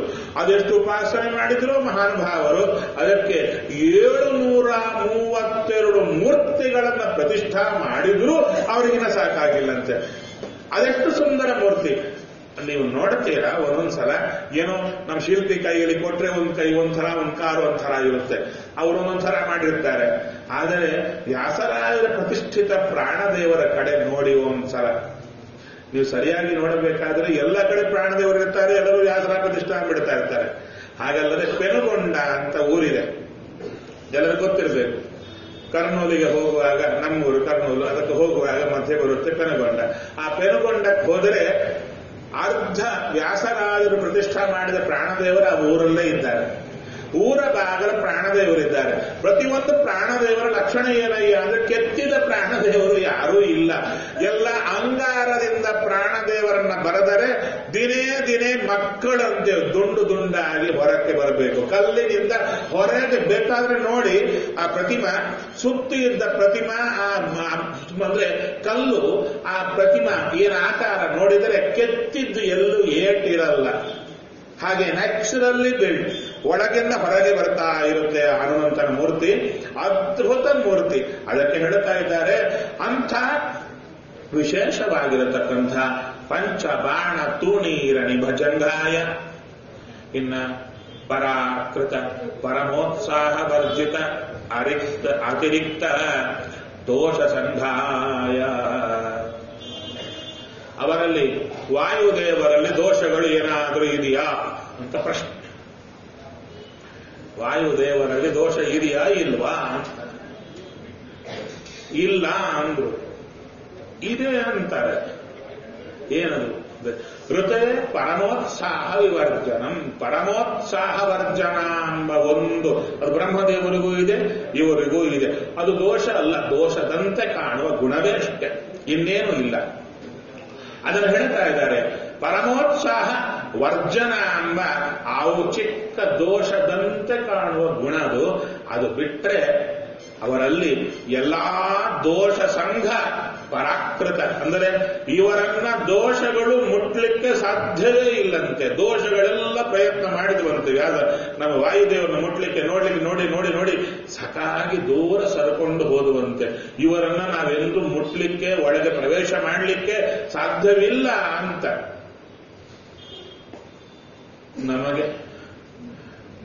ನಮ್ಮನ್ನ ಬಿಟ್ಟೇ ಇರಲ್ಲ. ಎಲ್ಲಾ ದೋಷಗಳು ನಮ್ಮಲ್ಲಿ ಅಂಟೆ ಒಳಗೆ ಕೂತಿರುತ್ತೆ. ಅದಕ್ಕೆ ಅಲ್ಲಿ ಬರ್ತಾ ಇದ್ದಾರೆ, ವಾಯುದೇವರಲ್ಲಿ ದೋಷ ಇದ್ರೇನ್ರಿ ಬಿಟ್ರೆ ಏನ್ರಿ ನಮಗೆ? ಪಕ್ಕ ಮನೆಯವರಿಗೆ 10 ಕಾರಿದೆ, ನಮಗೇನದರಿಂದ? ವಾಯುದೇವರಿಗೆ ದೋಷ ಇಲ್ಲ, ನಮಗೇನದರಿಂದ? ನಾವಷ್ಟು ವೈರಾಗ್ಯದಿಂದ ಮಾತಾಡ್ತಾ ಇರ್ತೀವಿ. ಯಾಕಂದ್ರು ವಾಯುದೇವರಲ್ಲಿ ದೋಷ ಇಲ್ಲ, ದೋಷ ಗಂಧವಿಲ್ಲ ಅಂತ ನಾವು ಚಿಂತನೆ ಮಾಡಿದರೆ ನಮ್ಮ ದೋಷಗಳೆಲ್ಲ ದೂರ ಆಗ್ತಾ ಬರುತ್ತಂದಕ್ಕೆ ವಾಯುದೇವರನ್ನ ಆಕಣಾಶ್ಮ ಸಮ ಅಂತ ಬಂಡೆಗಲ್ಲಿನಂತವ ಅಂದ್ರೆ ಏನಂತ ಅರ್ಥ ಅಂದ್ರೆ ಹೇಳ್ತಾರೆ, ದೈತ್ಯರೆಲ್ಲರೂ ಕೂಡ ವಾಯುದೇವರನ್ನ ಅಂದ್ರೆ ದೇವತೆಗಳೆಲ್ಲ ಭಗವಂತನ ಪೂಜಾ ಮಾಡ್ಲಿಕ್ಕೆ ಶುರು ಮಾಡಿ ಒಂದೊಂದು ಪ್ರತಿಮೆ ಒಬ್ಬೊಬ್ಬ ದೇವತಾ ಪ್ರತಿಮೆ ಇಟ್ಟುಕೊಂಡು ಪೂಜಾ ಮಾಡಲಿಕ್ಕೆ ಶುರು ಮಾಡಿದರೆ ದೈತ್ಯರು ನೋಡಿದರಂತೆ. ದೈತ್ಯರ ಕೆಲಸ ಏನು? ದೇವತೆಗಳು ಏನು ಮಾಡಿದ್ರು ಅದಕ್ಕೆ ರಿವರ್ಸ್ ಮಾಡೋದೇ ಅವರ ಕೆಲಸ, ಹೌದು ತಾನೆ? ಅದಕ್ಕೆ ಯಾವ ಪ್ರತಿಮಾದಲ್ಲಿ ದೇವರ ಪೂಜೆ ಮಾಡ್ಲಿಕ್ಕೆ ಹೋದ್ರು ಕೆಡಿಸೇ ಬಿಡುತ್ತಾ ಇದ್ರು, ಅಂದ್ರೆ ಅದನ್ನ ಹಾಳು ಮಾಡುತ್ತಾ ಇದ್ರು. ಅದಕ್ಕೆ ಕೊನೆಗೆ ಉಳಿದದ್ದು ವಾಯುದೇವರು. ಅದಕ್ಕೆ ವಾಯುದೇವರ ಪ್ರತಿಮಾದಲ್ಲಿ ಭಗವಂತನ ಪೂಜಾ ಮಾಡಲಿಕ್ಕೆ ಶುರು ಮಾಡಿದ ಕೂಡಲೇ ದೈತ್ಯರೆಲ್ಲ ಪ್ರಯತ್ನ ಮಾಡಿ ಅವರ ಪರಿಸ್ಥಿತಿ ಏನಾಯಿತು ಅಂತ ಹೇಳ್ತಾರೆ. ದೊಡ್ಡ ಬಂಡೆಗಲ್ಲಿನ ಮೇಲೆ ಮಣ್ಣಿನ ಹೆಂಟೆಗಳಿಂದ ಬೀಸಿ ಹೊಡೆದರೆ ಏನಾಗುತ್ತೆ? ಮಣ್ಣಿನ ಹೆಂಟೆಗಳೇ ಪುಡಿ ಪುಡಿ ಆಯಿತು, ಬಂಡೆಗಲ್ಲಿಗೆ ಏನಾಗಲಿಲ್ಲ. ಹಾಗೆ ವಾಯುದೇವರಾಗಿ ಒಳಗೆ ಮಾಡಿದ ಭಗವಂತನ ಉಪಾಸನೆಯನ್ನ ದೈತ್ಯರು ಏನು ಮಾಡ್ಲಿಕ್ಕಾಗಿಲ್ಲಂತೆ. ಅದಕ್ಕೆ ವಾಯುದೇವರನ್ನ ಆಕಣಾಶ್ಮ ಸಮ ಅಂದ್ರು. ಅಲ್ಲಿ ಉಪನಿಷತ್ತಲ್ಲಿ ಬರುವಂತಹ ವಿಚಾರ ಇದು. ಯಾರಾದರೆ ವಾಯುದೇವರು ಆಕಣಾಶ್ಮ ಸಮ ಬಂಡೆಗಲ್ಲಿನಂಥವರು, ಯಾರಿಗೆ ದೈತ್ಯರು ಮಾಡುವ ಪ್ರಯತ್ನಗಳಿಗೆ ಅಂತ ಯಾರು ಚಿಂತನೆ ಮಾಡುತ್ತಾರೋ ಅವರನ್ನೂ ಮುಟ್ಲಿಕ್ಕಾಗಲ್ಲ ದೇವತೆಗಳಿಗೆ. ಯಾರು ದೈತ್ಯರಿಗೆ, ದೈತ್ಯರು ಬರೇ ದೇವತೆಗಳಿಗೆ ಆಪೋಸಿಟ್ ಪಾರ್ಟಿ ಅಲ್ಲ, ನಮಗೂ ಯಾವಾಗ ನಮ್ಮನ್ನ ಹಾಳು ಮಾಡಬೇಕು ಅಂತ ಸತತ ಹಗಲು ರಾತ್ರಿ ಆಲೋಚನೆ ಮಾಡುವವರೇ ದೈತ್ಯರು. ನಮ್ಮನ್ನ ಹಾಳು ಮಾಡಬೇಕು ಅಂತ ಪರಮೋತ್ಸಾಹದಿಂದ ಇರುವಂತವರೇ ದೈತ್ಯರು. ಅಂಥ ದೈತ್ಯರು ನಮ್ಮನ್ನ ಕನಸಲ್ಲಿ ಕೂಡ ನೆನೆಸಲಿಕ್ಕೆ ಸಾಧ್ಯ ಇಲ್ಲ. ಅಂಥ ಬಾಂಬ್ ಇದ್ದಂಗೆ ನೀವು ತಯಾರಾಗಬೇಕಾ? ವಾಯುದೇವರ ಸ್ಮರಣೆ ಯಾರಿಗೆ ಸದಾ ಇರುತ್ತೋ ಅವರನ್ನ ನೆನೆಯಲಿಕ್ಕೂ ಹೆದರುತ್ತಾರೆ ದೈತ್ಯರು ಕಲಿಕಾಲದಲ್ಲೂ. ಅದಕ್ಕೆ ಅಂಥ ವಾಯುದೇವರ ಸ್ಮರಣೆ ಮಾಡುತ್ತಾ ಇನ್ನು ಹೇಳುತ್ತಾರೆ, ಅವರ ಸ್ವಲ್ಪ ನೋಡ್ತಾ ಇದ್ದೀರಾ ಏನೇನು ವರ್ಣನೆ ಮಾಡ್ತಾ ಇದ್ದಾರೆ. ಮೊದಲು ಚರಣ ಸರೋರುಹಾಯ, 2 ಪಾದಗಳ ವರ್ಣನೆ ಮಾಡಿದ ಮೇಲೆ ಮತ್ತು ಜಂಘ ಅಂತ ವರ್ಣನೆ ಮಾಡಿದ್ರು. ಆದ ಮೇಲೆ ಮತ್ತು ಎಲ್ಲಿಗೆ ಬರ್ತಾ ಇದ್ದಾರೆ? ಹಸ್ತಿ ಹಸ್ತ ಪ್ರಶಸ್ತ ಉರುದ್ವಯಾಯ ಹೇಳ್ತಾರೆ. ಊರು ಅಂದ್ರೆ ತೊಡೆಗಳು. ಆ ತೊಡೆಗಳು ಹೇಗಿವೆ ಅಂದ್ರೆ ಆನೆಯ ಸೊಂಡಿಲಿನಂತೆ ಸುಂದರವಾದಂಥ ಆ ತೊಡೆಗಳು ನಮ್ಮ ವಾಯುದೇವರದ್ದು. ಅಲ್ಲ, ಇದೇನಿದು ಏನೋ ಆನೆ ಸೊಂಡಿಲಿನಂತೆ ಇದೆ ಅಂತ ಹೇಳ್ತೀರಲ್ಲ, ಏನಂತ ವಿಶೇಷ ಏನಿದೆ? ಅದಕ್ಕೆ ಸೊಂಡಿಲಿದೆ, ಅದರಂತೆ ಶೇಪ್ ಅಲ್ಲಿ ಆಗಿದೆ ಅಂತ ಹಾಗೆ ಹೇಳ್ತೀರಾ? ಇಲ್ಲ, ತುಂಬಾ ಕಡೆ ಗಂಡಸರ ಆ ತೊಡೆಯನ್ನ ವರ್ಣನೆ ಮಾಡುವ ಕಾಲಕ್ಕೆ ಆನೆ ಸೊಂಡಿಲಿಗೆ ಹೋಲಿಸೋದಿದೆ. ಅದಕ್ಕೆ ಹೇಳ್ತಾರೆ, ಆನೆಯಲ್ಲಿ ತಾಕತ್ತಿದೆಯಲ್ವಾ, ಆನೆಯಲ್ಲಿ ತಾಕತ್ತು ಎಲ್ಲಿರುತ್ತೆ? ಅರ್ಧ ತಾಕತ್ತು ಸೊಂಡಿಲಲ್ಲಿರುತ್ತೆ ನೋಡಿ. ಅದು ಸೊಂಡಿಲು ಹಾಕಿ ಸೆಳೆದರೆ ಇಡೀ ದೊಡ್ಡ ದೊಡ್ಡ ಮರಗಳು ಉರುಳಿ ಬೀಳಬೇಕು. ಮತ್ತು ಎರಡನೇ ಅರ್ಧ ಭಾಗ ಎಲ್ಲಿರುತ್ತೆ? ಅದರ ಪಾದದಲ್ಲಿರುತ್ತೆ. ಸೊಂಡಿಲು ಅಂದ್ರೆ ಕುಂಭಸ್ಥಳದಿಂದ ಕೂಡಿಕೊಂಡು ಬಂದಿರತಕ್ಕಂಥ ಸೊಂಡಿಲಿನ ಭಾಗ.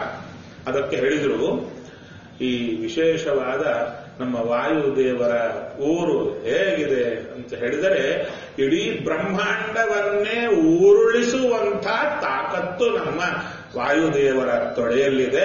ಅದಕ್ಕೆ ಹೇಳ್ತಾರೆ ಹಸ್ತಿ ಹಸ್ತ ಪ್ರಶಸ್ತ ಊರುದ್ವಯಾಯ. ಇನ್ನ ಇಷ್ಟು ಹೇಳ್ತೀರಾ, ನಮಗೆ ಲಕ್ಷಣಗಳೇನು ಹೇಳಿ? ನಮ್ಮಲ್ಲಿ ಸಾಮಾನ್ಯ ಲಕ್ಷಣಗಳು ಅವ್ರು ಹೇಳುತ್ತಾರೆ, ಅಜ್ಞಾನ,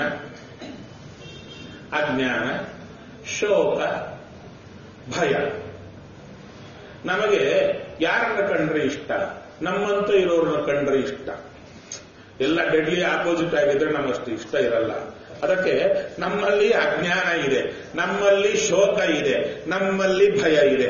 ವಾಯುದೇವರಲ್ಲಿ ಚೂರ ಆದ್ರೂ ಹಿರಿಯ ಇದ್ರೆ ಇಷ್ಟಪಡ್ತೀವಿ, ಇಲ್ಲದ್ರೆ ಇಲ್ಲ. ಅವಾಗಂದ್ರು ವಾಯುದೇವರಲ್ಲಿ ಅಜ್ಞಾನ ಇಲ್ಲ ಅಂತ.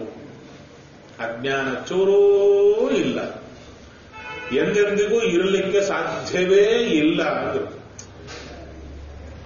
ಯಾಕಿರಬಾರದು ಪ್ರಶ್ನೆ. ಇದು ದೊಡ್ಡದು ವಿಷಯ, ನಾ ಚಿಕ್ಕದು ಅಂತ ಹೇಳ್ತಾ ಇಲ್ಲ. ದೊಡ್ಡ ದೊಡ್ಡ ಆನೆಗಳೆಲ್ಲ ಸೇರಿ ಜಗಳಾಡುವ ವಿಷಯ ಇವೆಲ್ಲ.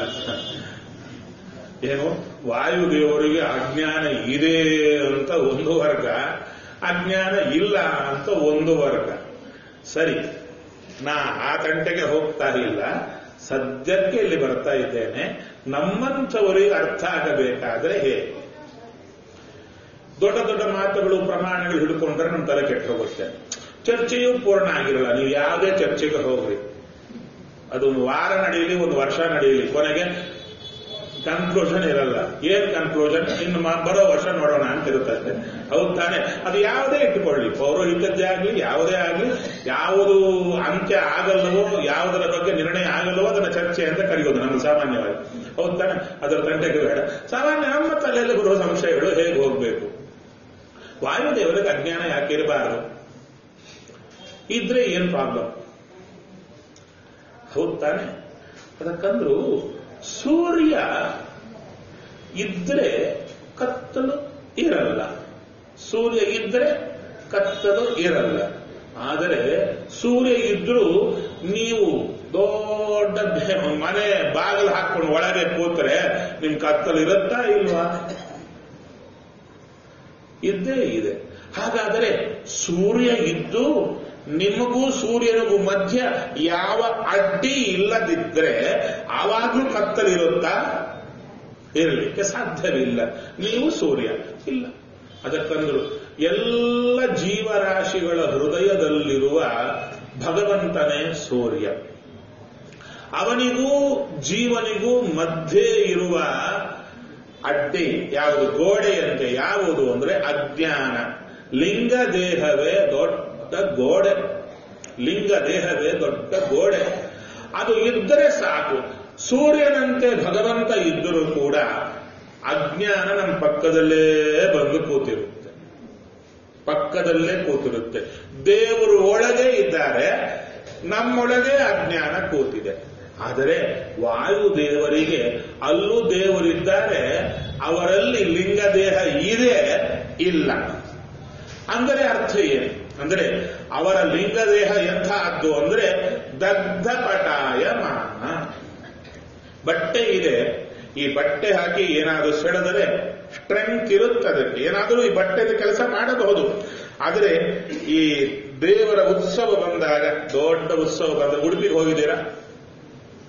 ಉತ್ಸವದಲ್ಲಿ ಮಧ್ಯದಲ್ಲಿ ಎರಡು ಕೋಲು ದೊಡ್ಡದಾಗಿಟ್ಟು ವಸ್ತ್ರವನ್ನ ಬೆಂಕಿ ಹಚ್ತಾರೆ.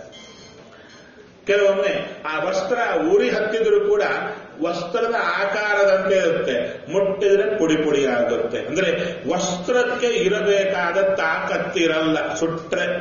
ಹಾಗೆ ವಾಯುದೇವರ ಲಿಂಗ ದೇಹ ಹೇಗಿದೆ? ಸುಟ್ಟ ಬಟ್ಟೆಯಂತಿದೆ, ಅದರ ಕೆಲಸ ಮಾಡುತ್ತಾ ಇಲ್ಲ. ಲಿಂಗ ದೇಹದ ಕೆಲಸವೇ ಅಜ್ಞಾನ ಕೊಡೋದು, ಇದ್ದ ಅಜ್ಞಾನ ತೋರೋದು. ಹೌದ್ ತಾನೆ? ನಿಮಗೆ ಇನ್ನ ಅರ್ಥ ಆಗಬೇಕಾದ್ರೆ ದೊಡ್ಡ ದೊಡ್ಡ ಎಕ್ಸಾಂಪಲ್ ಬೇಡ, ಚಿಕ್ಕದು ಕೊಟ್ಟು ಚೆನ್ನಾಗಿರುತ್ತೆ. ಟ್ಯೂಬ್ ಲೈಟ್ ಇದೆ. ಯಾಕೆ ಟ್ಯೂಬ್ ಲೈಟ್ ಹೇಳ್ತೀರಾ? ಯಾಕೆ? ನಿಮ್ದು ಗೊತ್ತಾಯ್ತು ಯಾಕೆ ಟ್ಯೂಬ್ ಲೈಟ್ ಅಂದ್ರೆ ಬಹಳ ಇಷ್ಟ. ನಾವು ಸಾಮ್ಯ ಇದೆ ನಮಗೆ ಅದಕ್ಕೆ. ಯಾವ್ದು ನಾನು ಬೇರೆ ರೀತಿ ಹೇಳಿಲ್ಲ, ಅದು ತಂಪಾಗಿರುತ್ತೆ, ನಾವು ತಂಪಾಗಿರ್ತೀವಿ ಅಷ್ಟೇ ಅರ್ಥ ಹೇಳಿದ್ದು. ಅದು ಲೇಟಾಗಿ ಬೆಳೆದುತ್ತೆ, ನಾವು ಲೇಟಾಗಿ, ಅದು ನಾನು ಹೇಳಿಲ್ಲ. ಬರೀ ತಂಪಿನ ವಿಷಯದಲ್ಲಿ ಮಾತ್ರ ಟ್ಯೂಬ್ ಲೈಟ್ ಅಂತ ಹೇಳಿದೆ. ಟ್ಯೂಬ್ ಲೈಟ್ ಇಂದ ಬಿಳಿ ಕಾಂತಿ ಬರ್ತಾ ಇದೆ, ಹೊತ್ತಾನೆ. ಅದಕ್ಕೆ ಬಣ್ಣದ ಪೇಪರ್ ಹಾಕಿದ್ದೀರ, ಟ್ರಾನ್ಸ್ಪರೆಂಟ್ ಪೇಪರ್ ಹಾಕಿದ್ದೀರ. ಅವಾಗೆ ಆ ಒಳಗಿಂದ ಬಿಳಿ ಕಾಂತಿ ಬರ್ತಾ ಇದ್ರು ಆ ಬಣ್ಣದ ಪೇಪರ್ ಮೂಲಕ ಬರುವಾಗ ಅದೇನಾಗಿರುತ್ತೆ, ಆ ಕಾಂತಿಗೆ ಬಣ್ಣ ಎಲ್ಲೋ ಪೇಪರ್ ಹಾಕಿದ್ರೆ ಎಲ್ಲೋ ಏನೋ ಲೈಟ್ ಬರ್ತಾನೆ ಇರುತ್ತೆ. ಯದ್ಯಪಿ ಆ ಟ್ಯೂಬ್ ಲೈಟಿನ ಒಳಗಿಂದ ಬರುವ ಲೈಟ್ ಬಿಳಿಯೇ, ಈ ಪೇಪರ್ ಮೂಲಕ ಬಂದಾಗ ಅದರ ಬಣ್ಣ ಲೈಟ್ಗೆ ಅಂಟಿಕೊಳ್ತಾ ಇದೆ. ಹೌದು ತಾನೆ? ಈಗ ಈ ಲೈಟ್ ಯಾವಾಗೂ ಬಿಳಿಯಾಗೇ ಇರಬೇಕಂದ್ರೆ ಏನಾಗಬೇಕು ಅಂದ್ರೆ ಆ ಪೇಪರೇ ಇರಬಾರದು. ಹೌದು ತಾನೆ? ಇವಾಗ ಕಂಡೀಷನ್ ಹಾಗಲ್ಲ. ಪೇಪರ್ ಇದ್ರೂ ಲೈಟ್ ವೈಟ್ ಆಗಿ ಬರಬೇಕಂದ್ರೆ ಏನ್ ಮಾಡಬೇಕು?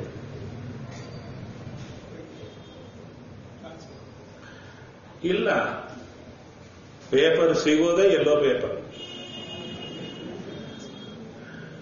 ಎಲ್ಲೋ ಪೇಪರ್ ಏನೋ ಇದೆ, ವೈಟ್ ಕಲರ್ ಬರಬೇಕು ಅಷ್ಟೇ. ನೋಡ್ರಿ, ಆ ಎಲ್ಲೋ ಪೇಪರ್ ಹಾಕಿದ್ರು ಕೂಡ ಸಾಮಾನ್ಯವಾಗಿ ನಿಮಗೆ ಅದರೊಳಗೆ ಎಲ್ಲೋ ಕಲರ್ ಎಲ್ಲ ಹೋಗಿಬಿಟ್ಟಿದ್ರೆ ಏನಾಗುತ್ತೆ, ತುಂಬಾ ಕಾಲ ಅದರಲ್ಲಿ ರೇಸ್ ಹೋಗಿ ಹೋಗಿ ಹೋಗಿ ಬಿಳಿಯೇ ಬರ್ತಾ ಇರುತ್ತೆ, ಹೆಸರಿಗೆ ಮಾತ್ರ ಎಲ್ಲೋ ಪೇಪರ್ ಅಂತ. ಆ ಥರ ನಮ್ಮ ವಾಯುದೇವರ ಸುತ್ತು ಅವರ ಒಳಗೆ ಬರತಕ್ಕಂಥ ಜ್ಞಾನಕ್ಕೆ ಅಡ್ಡಿಯಾಗಿ ಲಿಂಗದೇಹ ಏನಿದೆ ಅದರ ಬಣ್ಣ ವಾಯುದೇವರಿಗೆ ಹತ್ತುತ್ತಾ ಇಲ್ಲ.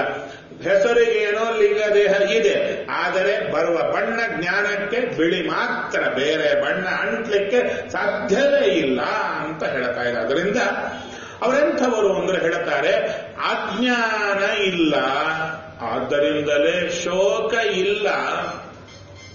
ಅಜ್ಞಾನ ಇದೆ, ನಮಗೆ ಅದಕ್ಕೆ ದುಃಖ ಬರ್ತಾ ಇದೆ, ಅದಕ್ಕೆ ಭಯ ಬರ್ತಾ ಇದೆ. ಅದಕ್ಕೆ ಅವರಲ್ಲಿ ಅಜ್ಞಾನ ಇಲ್ಲ, ಶೋಕ ಇಲ್ಲ, ಭಯ ಇಲ್ಲ, ಅದಕ್ಕೆ ನಮಗಿಷ್ಟ ಇಲ್ಲ ಅಂದು. ನಮ್ಮ ಥರ ಇದ್ರೆ ನಮಗಿಷ್ಟ ಅಂತ ಹೇಳ್ತೀವಲ್ರಿ, ಯಾಕೆ ಇಷ್ಟು ಅಂತ ಹೇಳಿದಿರಿ? ಅವಾಗಂದ್ರು ಸ್ವಲ್ಪ ಇಷ್ಟ ಬರ್ಲಿಕ್ಕೆ ಅವಕಾಶ ಕೊಡ್ತೀವಿ. ಏನದು? ಭಗವತ್ ಪ್ರೀತ್ಯರ್ಥ ಅಜ್ಞಾನ ಶೋಕ ಭಯಾಯ. ಭಗವಂತನ ಪ್ರೀತಿಗಾಗಿ ನಟನೆ ಮಾಡುತ್ತಾರಂತೆ. ಚತುರ್ವಾರಂ 4 ಸಲ ಅಜ್ಞಾನ ಭಯ ಶೋಕ ಬ್ರಹ್ಮದೇವರೇ ತೋರುತ್ತಾರಂತೆ. ಅಸುರ ಜನ ಮೋಹನಾರ್ಥ. ದೇವರು ಹೇಳ್ತಾರೆ ತೋರಯ್ಯ ಅಂದುಕೊಳ್ಳೆ ಹೆದರಿಕೊಂಡಂತೆ, ಅಜ್ಞಾನ ಇದ್ದಂತೆ ತೋರುತ್ತಾರೆ. ಅಂದ್ರೆ ಆವಾಗ ವಾಯುದೇವರು ಹೇಗೆ ಕಾಣಿಸ್ತಾರೆ? ನಮ್ಮ ಥರನೇ ಕಾಣಿಸ್ತಾರೆ. ಅದು ಸಾಕಲ್ಲ ಅಭಿಮಾನ ಬರಲಿಕ್ಕೆ. ಅದು ನಮ್ಮ ತರ ಇದ್ದವರನ್ನ ನೋಡಿ ಅಭಿಮಾನ ಪಡ್ತೀವಿ ಅಂದ್ರೆ ಇಲ್ಲ. ವಾಯುದೇವರಿಗೆ ಸಹಜವಾದ ಅಜ್ಞಾನ ಶೋಕ ಭಯ ಇಲ್ಲ ಅಂತ ಚಿಂತನೆ ಮಾಡಿದವರಿಗೆ ಇರಲ್ಲ. ಇನ್ನು ವಾಯುದೇವರಿಗೆ ಎಲ್ಲಿರುತ್ತೆ? ಇನ್ನ ಮುಂದೆ ಹೇಳ್ತಾರೆ, ಸ್ವಚ್ಛ ಕೌಶೇಯ ಪಟ ಕಟಿಸೂತ್ರ ಅಭಿರಾಮ ಕಟಿತಟಾಯ. ಅವರ ತೊಡೆಗಳಿಂದ ಕಟಿಗಳಿಗೆ ಬರ್ತಾ ಇದ್ದಾರೆ. ಕಟಿಗಳಿಗೆ ಬಂದಾಗ ನೋಡ್ತಾರೆ ಸ್ವಚ್ಛವಾದಂಥ ವಸ್ತ್ರವನ್ನು ಹುಟ್ಟಿದ್ದಾರಂತೆ. ಎಂಥ ವಸ್ತ್ರ? ಕೌಶೇಯ ವಸ್ತ್ರ. ಒಳ್ಳೆ ಪೀತಾಂಬರವನ್ನು ಹುಟ್ಟಿದ್ದಾರಂತೆ. ಆ ಪೀತಾಂಬರ ವಿಶೇಷವಾಗಿ ಉಡಬೇಕಾದರೆ ಅಲ್ಲಿ ಕಟಿಸೂತ್ರ ಅಂತ ಹೇಳ್ತಾ ಇದ್ದಾರೆ. ಕಟಿಸೂತ್ರವನ್ನು ಕಟ್ಟಿದ್ದಾರಂತೆ. ಅದೊಂದು ವ್ಯಾಸರಾಜರ ವರ್ಣನೆಯಲ್ಲಿ ನೋಡಬೇಕಾಗಿದ್ದಲ್ಲಿ ಇವರು ಹೇಳಿದ್ದು ವಾಯುಗದ್ಯ. ವಾಯುದೇವರು ಗೃಹಸ್ಥರು, ಭಾರತೀ ದೇವಿ ಸಹಿತವಾಗಿರತಕ್ಕಂಥವರೇ ವಾಯುದೇವರು. ಸಾಮಾನ್ಯವಾಗಿ ನಮ್ಮಲ್ಲಿ 2 ಪಂಗಡ ಇದೆ. ಏನಿದೆ ಅಂದ್ರೆ, ಮದುವೆಗೆ ಮೊದಲೇ ಸೊಂಟಕ್ಕೆ ಉಡದಾರ, ಬ್ರಹ್ಮಚಾರಿಗಳಿಗೆ ಸೊಂಟಕ್ಕೆ ಉಡದಾರ, ಯತಿಗಳಿಗೆ ಕಟಿಸೂತ್ರ, ಹರದ ಬಟ್ಟೆಯಲ್ಲಿ ಕಟಿಸೂತ್ರ ಅಂತ ಮಾಡಿಕೊಡ್ತಾರೆ ಕೌಪಿನ ಹಾಕೊಳ್ಳಿಕ್ಕೆ. ಗೃಹಸ್ಥರಿಗೆ ಕೌಪಿನ ಇರಲ್ಲ. ಆದ ಕಾರಣ ಸಾಮಾನ್ಯವಾಗಿ ಗೃಹಸ್ಥರು ಕಟಿಸೂತ್ರ ಹಾಕಲ್ಲ. ಸಾಮಾನ್ಯವಾಗಿ ಕಟಿಸೂತ್ರ ಇಲ್ಲ, ನಿಯಮ ಇಲ್ಲ. ಇಲ್ಲಿ ಹೇಳ್ತಾ ಇದ್ದಾರೆ ಕೌಶೇಯ ಪಟ ಕಟಿಸೂತ್ರ ಅಭಿರಾಮ ಕಟಿತಟಾಯ. ಇವರಿಗೆ ವಿಶೇಷವಾಗಿರತಕ್ಕಂಥ ಕೌಶೇಯ ವಸ್ತ್ರ ಒಳಗೆ ಆ ಕಟಿಸೂತ್ರವೂ ಇದೆ ಅಂತ ಹೇಳ್ತಾರೆ. ಒಂದೊಂದಕ್ಕೂ ವಾದಿರಾದರು ಸುಂದರವಾದ ಉತ್ತರಗಳು ಕೊಡುತ್ತಾರೆ. ವಾಮನ ತನಗೆ ಕೊಟ್ಟಂಥ ಕಟಿಸೂತ್ರ ಕೌಪೀನಗಳನ್ನ ವಿಶೇಷವಾಗಿ ಋಜುಗಣಸ್ಥರಿಗೆ ದಯಮಾಡಿದನಂತೆ. ಋಜುಗಣಸ್ಥರಿಗೆ ಕೊಟ್ಟ ಅಂತ ಸ್ವಪ್ನ ವೃಂದಾವನಾಖ್ಯಾನದಲ್ಲಿ ಹೇಳುತ್ತಾರೆ.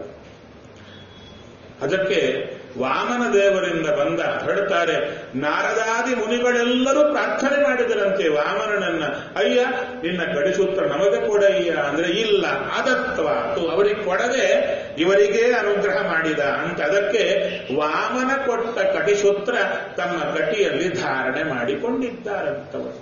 ತದನಂತರ ಕಟಿಸೂತ್ರ ಅಭಿರಾಮ ಕಟಿತಟಾಯ ಅಂದ್ರು. ಅಭಿರಾಮ ಅಂದ್ರು ಅಂದ್ರೆ ಆ ವಾಯುದೇವರ ಸೊಂಟದ ಸುತ್ತು ಇರುವಂತಹ ಆ ವಸ್ತ್ರ, ಆದ ಮೇಲೆ ಕಟಿಸೂತ್ರ ಹೇಗಿದೆ ಅಂದ್ರೆ ಅಭಿರಾಮ ಅಂದ್ರೆ ಅಭಿತಃ ರಮಯತಿ. ಯಾರಾದರೆ ಅವರ ವಸ್ತ್ರವನ್ನ ಮತ್ತು ಅವರ ಕಟಿಸೂತ್ರವನ್ನ ನೆನೆದು ನೋಡಿ ನೋಡಿ ಆನಂದ ಪಡ್ತಾರೋ ಸುಂದರವಾಗಿದೆ, ನೋಡ್ಲಿಕ್ಕೂ ಸುಂದರವಾಗಿದೆ. ಅಷ್ಟೇ ಅಲ್ಲ, ಅರ್ಥಭರಿತ. ಏನದು? ಕಟಿಗೆ ಸೂತ್ರ ಹಾಕಿ ಕಟ್ಟಿದ್ದಾರೆ. ಹೌದು ತಾನೆ? ಅದಕ್ಕಂದ್ರು ನಮ್ಮಲ್ಲಿ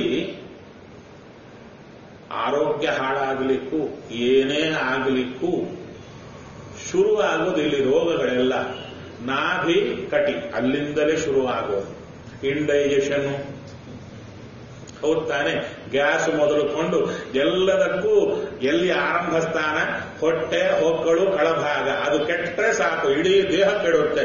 ಎಲ್ಲಾ ರೋಗಗಳಿಗೆ ಆಹ್ವಾನ, ಇನ್ವಿಟೇಷನ್ ಪಾಯಿಂಟ್ ಎಲ್ಲಿ ಅಂತ ಹೇಳಿದ್ರೆ ಅಲ್ಲೇ. ಎಲ್ಲಾ ರೋಗಗಳಿಗೆ ಆವಾಸ ಸ್ಥಾನವನ್ನ ಗಟ್ಟಿಯಾಗಿ ಕಟ್ಟಿದ್ದಾರೆ. ಅದು ಯಾವುದು ಬರಲ್ಲ ಅವರ ಹತ್ತಿರಿಗೆ. ಯಾಕೆ? ನಿಗ್ರಹ ಸೂತ್ರದಿಂದ ಕಟ್ಟಿದ್ದಾರೆ. ಆ ನಿಗ್ರಹ ಸೂತ್ರದಿಂದ ಕಟ್ಟಿದ್ದಾರೆ ಎಂದು ಚಿಂತನೆ ಮಾಡಿದರೆ ನಮಗೂ ಏನು ಸಾಧನೆಗೆ ಬೇಕಾದ ಸಕಲ ವಿಧ ನಿಗ್ರಹ ಬರುತ್ತೆ ಆ ಕಟಿಸೂತ್ರದ ಚಿಂತನೆಯಿಂದ. ಇನ್ನು ವಸ್ತ್ರ ಅಂದ್ರೆ ಏನು? ವಸ್ತ್ರ ಅಂದ್ರೆ ಸಾಮಾನ್ಯ ಮಾರ್ಕೆಟಲ್ಲಿ ಸಿಗೋ ವಸ್ತ್ರ ಅಲ್ಲ ಅದು. ಅದು ಯಾವುದು ಅಂದ್ರೆ ವೇದೋಕ್ತ ಕರ್ಮಾನುಷ್ಠಾನವೇ ವಸ್ತ್ರ. ಅದನ್ನೇ ಹೇಳುತ್ತಾರೆ. ಯಾರಾದರೆ ಎಲ್ಲಿ ಬರುತ್ತೆ ಇದು? ವೇದೋಕ್ತ ಕರ್ಮಾನುಷ್ಠಾನ ಮಾಡತಕ್ಕಂಥವರು ಸ್ನಾನ ಮಾಡುವಾಗ, ಯಾರು ಗೋಪಿಕಾ ಕನ್ಯೆಯರೆಲ್ಲ ಕಾತ್ಯಾಯಿನಿ ವ್ರತವನ್ನ ಮಾಡಲಿಕ್ಕೆ ಹೊರಟಾಗ ಅವರು ವಸ್ತ್ರವನ್ನ ಬಿಟ್ಟು ಸ್ನಾನಕ್ಕಿಳಿದರು ನದಿಗೆ. ಅದ ಕೃಷ್ಣ ಹೇಳಿದ, ತದು ದೇವಹೇಳನಂ. ಏನದು? ನಮ್ಮ ಮಲಮೂತ್ರ ವಿಸರ್ಜನಾವಯವಗಳನ್ನ ನದಿ ಅಭಿಮಾನಿ ದೇವತೆಗಳಿಗೆ ಸ್ಪರ್ಶ ಆಗುವಂತೆ ಮಾಡಿದರೆ ಅದು ದೇವತೆಗಳ ಹೇಳನ. ಆದ ಕಾರಣ ನಾವು ವಸ್ತ್ರ ಉಟ್ಟೇ ಸ್ನಾನ ಮಾಡಬೇಕು ಅಂತ. ಒಂದು ವೇಳೆ ಹಾಗೆ ಮಾಡದಿದ್ರೆ ಏನಾಗುತ್ತೆ ಅಂದ್ರೆ ವಸ್ತ್ರವಿಲ್ಲದ ಜನ್ಮ ಬರುತ್ತೆ. ಅದಕ್ಕೆ ಹೇಳ್ತಾರೆ, ವಿಷ್ಣು ಪುರಾಣದಲ್ಲಿ ಬರುತ್ತೆ, ನಗ್ನರು ಅಂತ ಕರೀತಾರೆ ಕೆಲವರನ್ನ. ನಗ್ನರು ಅಂತ ಅಂದ್ರೆ ಬಟ್ಟೆ ಇಲ್ಲದೆ ಓಡಾಡುವವರು ಅಂತ ಅರ್ಥ ಅಲ್ಲ. ತುಂಬಾ ಬಟ್ಟೆ ಇರುತ್ತೆ ಅವರಿಗೆ ಮೈ ತುಂಬ, ಆದರೆ ಅವರು ನಗ್ನರು ಅಂತ ಕರೀತಾರೆ. ಯಾಕೆ ಅಂತ ಹೇಳಿದರೆ ವೇದೋಕ್ತ ಕರ್ಮಾನುಷ್ಠಾನವೇ ವಸ್ತ್ರ. ಆ ವಸ್ತ್ರ ಇಲ್ಲದವರಾದ್ದರಿಂದ ನಗ್ನರು ಅಂತ ಕರೀತಾರೆ. ಹಾಗಾದರೆ ವಾಯುದೇವರ ಕಟಿಸುತ್ತೂ ಇರತಕ್ಕಂಥ ಒಳ್ಳೆ ವಸ್ತ್ರ ಯಾವುದಯ್ಯ ಅಂದ್ರೆ ಅಚ್ಚಳಿಯದ ವೇದೋಕ್ತ ಕರ್ಮಾನುಷ್ಠಾನ, ಇಂದ್ರಿಯ ನಿಗ್ರಹ, ಕಟಿಸೂತ್ರ. ಅದರಿಂದ ಸುಂದರವಾಗಿ ಕಾಣುತ್ತಾ ಇದೆ ವಾಯುದೇವರ ಆ ಕಟಿಪ್ರಾಂತ. ಅಂಥದ್ದನ್ನು ಚಿಂತನೆ ಮಾಡಿದರೆ ತದ್ವತ ನಾವು ಬಿಂಬದಂತೆ ಪ್ರತಿಬಿಂಬರು, ಯೋಗ್ಯತೆಗೆ ತಕ್ಕಂತೆ ಆಗ್ತೇವೆ. ತದನಂತರ ಮುಂದೆ ಹೇಳುತ್ತಾರೆ, ಸ್ವಾಭಾವಿಕ ಅಣಿಮಾದಿ ಕೂಟಾಯ. ಈ ಅಣಿಮಾದಿ ಅಷ್ಟಸಿದ್ಧಿಗಳು ಅಂತ ಹೇಳ್ತಾರೆ. ಈ ಅಷ್ಟಸಿದ್ಧಿಗಳನ್ನ ಏನು ತಲ್ಲ ಕೆಳಗಾಗಿ ಪಲ್ಟಿ ಹೊಡೆದು ಏನೋ ಒಂದೋ ಎರಡೋ ಸಿದ್ಧಿಗಳನ್ನ ಗಳಿಸ್ಕೊಂಡು ಅದರಿಂದ ನನಗೆ ಬಂತು ಅಂತ ಅಹಂಕಾರದಿಂದ ತಿರುಗಾಡಿ ಬಿಡ್ತಾ ಇರ್ತಾರೆ. ಆದರೆ ವಾಯುದೇವರಿಗೆ ಈ ಅಷ್ಟಸಿದ್ಧಿ ಸ್ವಾಭಾವಿಕ, ಸಹಜ, ನ್ಯಾಚುರಲ್ ಅಂತ ಹೇಳ್ತಾ ಇದ್ದಾರೆ. ಅಷ್ಟು ಚೆನ್ನಾಗಿದೆ.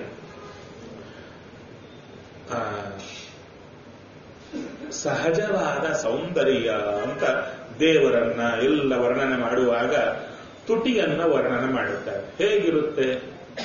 ಕೆಂಪಾದ ತುಟಿ ಅಂತ ಹೇಳ್ತಾರೆ. ತುಟಿ ಹೇಗಿರಬೇಕು? ಕೆಂಪಾದ ತುಟಿ ಅಂತ ಹೇಳ್ತಾರೆ. ಅದಕ್ಕೆ ನಿಷಿದ್ಧವಾದ ಒಂದು ತರಕಾರಿಯ ಹೋಲಿಕೆಯನ್ನು ಕೊಡುತ್ತಾರೆ. ಯಾವುದು? ಬಿಂಬಫಲ ಅಂತ. ಅದು ಸಾಮಾನ್ಯ ತಗೊಳ್ಳಲ್ಲ, ಹೋಗ್ತಾನೆ. ಅದರ ಅಷ್ಟು ಕೆಂಪಾಗಿರ್ಬೇಕು ಅಂತ ಇಲ್ಲ. ಏನ್ ಮಾಡಬೇಕು? ಅದರಂತೆ ಮಾಡಲಿಕ್ಕೆ ಕೃತ್ರಿಮವಾದ ಸಾಧನಗಳೆಲ್ಲ ಬಳಸಿ ಅದನ್ನು ಕೆಂಪಾಗಿ ಮಾಡಿದ್ರೆ ಹೇಗಿರುತ್ತೋ ಹಾಗಲ್ಲ. ಸಹಜವಾಗಿ ಯಾರಾದರೂ ಕೆಂಪಾದ ತುಟಿ ಇದ್ರೆ ಅವ್ರನ್ನ ಹಾಗೇ ನೋಡ್ತಾ ಇರ್ತಾರೆ. ಅವರು ಹೇಳಿಬಿಟ್ರು ನಾವು ಯಾವುದು ಹಚ್ಚಲ್ಲ ತುಟಿಗೆ ಅಂತ ಹೇಳಿದ ಮೇಲೆ ಆ ಕೆಂಪಾದ ತುಟಿ ಇದ್ರೆ ನೋಡ್ತಾ ಇರ್ತಾರಲ್ಲ. ಅದೇ ತರ ವಿಶೇಷವಾಗಿ ಇವರಲ್ಲಿ ಅನಿವಾರ್ಯ ಅಷ್ಟಸಿದ್ಧಿಗಳು ಹೇಗಿವೆ? ನ್ಯಾಚುರಲ್ ಆಗಿವೆ, ಯಾವುದು ಕೃತಕವಾಗಿ ಬಂದದ್ದಲ್ಲ. ತೋರಿಸಿದರು. ಮಧ್ವರಾಯರಾಗಿ ಬಂದಾಗ ಚಿಕ್ಕ ಹುಡುಗ ಶಿಷ್ಯ, ಇವರ ದೊಡ್ಡ ಆಳು, ಅವರೆಷ್ಟು ಎತ್ತರ ಅಂತ ಕಲ್ಪನೆ ಕೂರು ಬರಬೇಕಲ್ಲ. ಬರಬೇಕು ಅಂದ್ರೆ ಒಂದು ಸ್ಕೇಲ್ ಇದ್ರೆ ಚೆನ್ನಾಗಿರುತ್ತೆ. ಯಾವ ಸ್ಕೇಲ್ ಇಟ್ಕೊಳ್ಳೋಣ? ಅದಕ್ಕಂದ್ರು ಕಾವು ಮಠ ಅಂತಿದೆ. ಕಾವು ಮಠದಲ್ಲಿ ಅಲ್ಲಿ ಮಧ್ವಾಚಾರ್ಯರ ಕಾಲಕ್ಕೆ ಬಳಸಿದ ಮುದ್ರೆಗಳಿವೆ.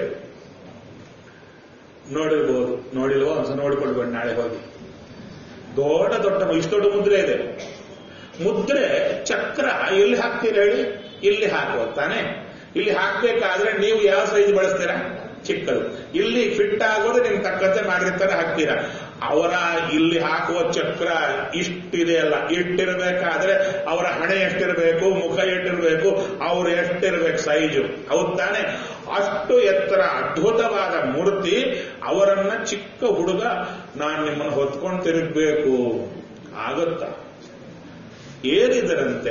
ಅವನ ಭುಜ ಏರಿದರೆ ಆ ಶಿಷ್ಯ, ಅವನ ಬಡಕಲ ಪ್ರಾಣಿ, ಅವ ಹೊತ್ತುಕೊಂಡು ಗಿರಗಿರ ಓಡಿದರಂತೆ. ಆಚಾರ್ಯ ಹೊತ್ತುಕೊಂಡೆ ಹೇಗೆ ಹತ್ತಿ ಇದ್ದಂತೆ ಹಗೂರಾಗಿದ್ದಾರೆ. ಅಷ್ಟೇ ಭಾರ. ಶಿಷ್ಯರೆಲ್ಲ ಸೇರಿದ್ರು. ನಾನ್ ಪಹಿಲ್ವಾನ್ ಅಂದ್ರೆ ಎಲ್ಲರೂ ಸೇರಿ ನನ್ನ ಬೆರಳೆತ್ತರಿ ಅಂದ್ರೆ ಬೆರಳೆತ್ತಲಿಕ್ಕಾಗಿಲ್ಲ ಯಾರಿಗೂ. ಅದಕ್ಕೆ ಅಷ್ಟಸಿದ್ಧಿಗಳು ಸ್ವಾಭಾವಿಕವಾಗಿ ಅವರಲ್ಲಿ ಬಂದಿತ್ತು.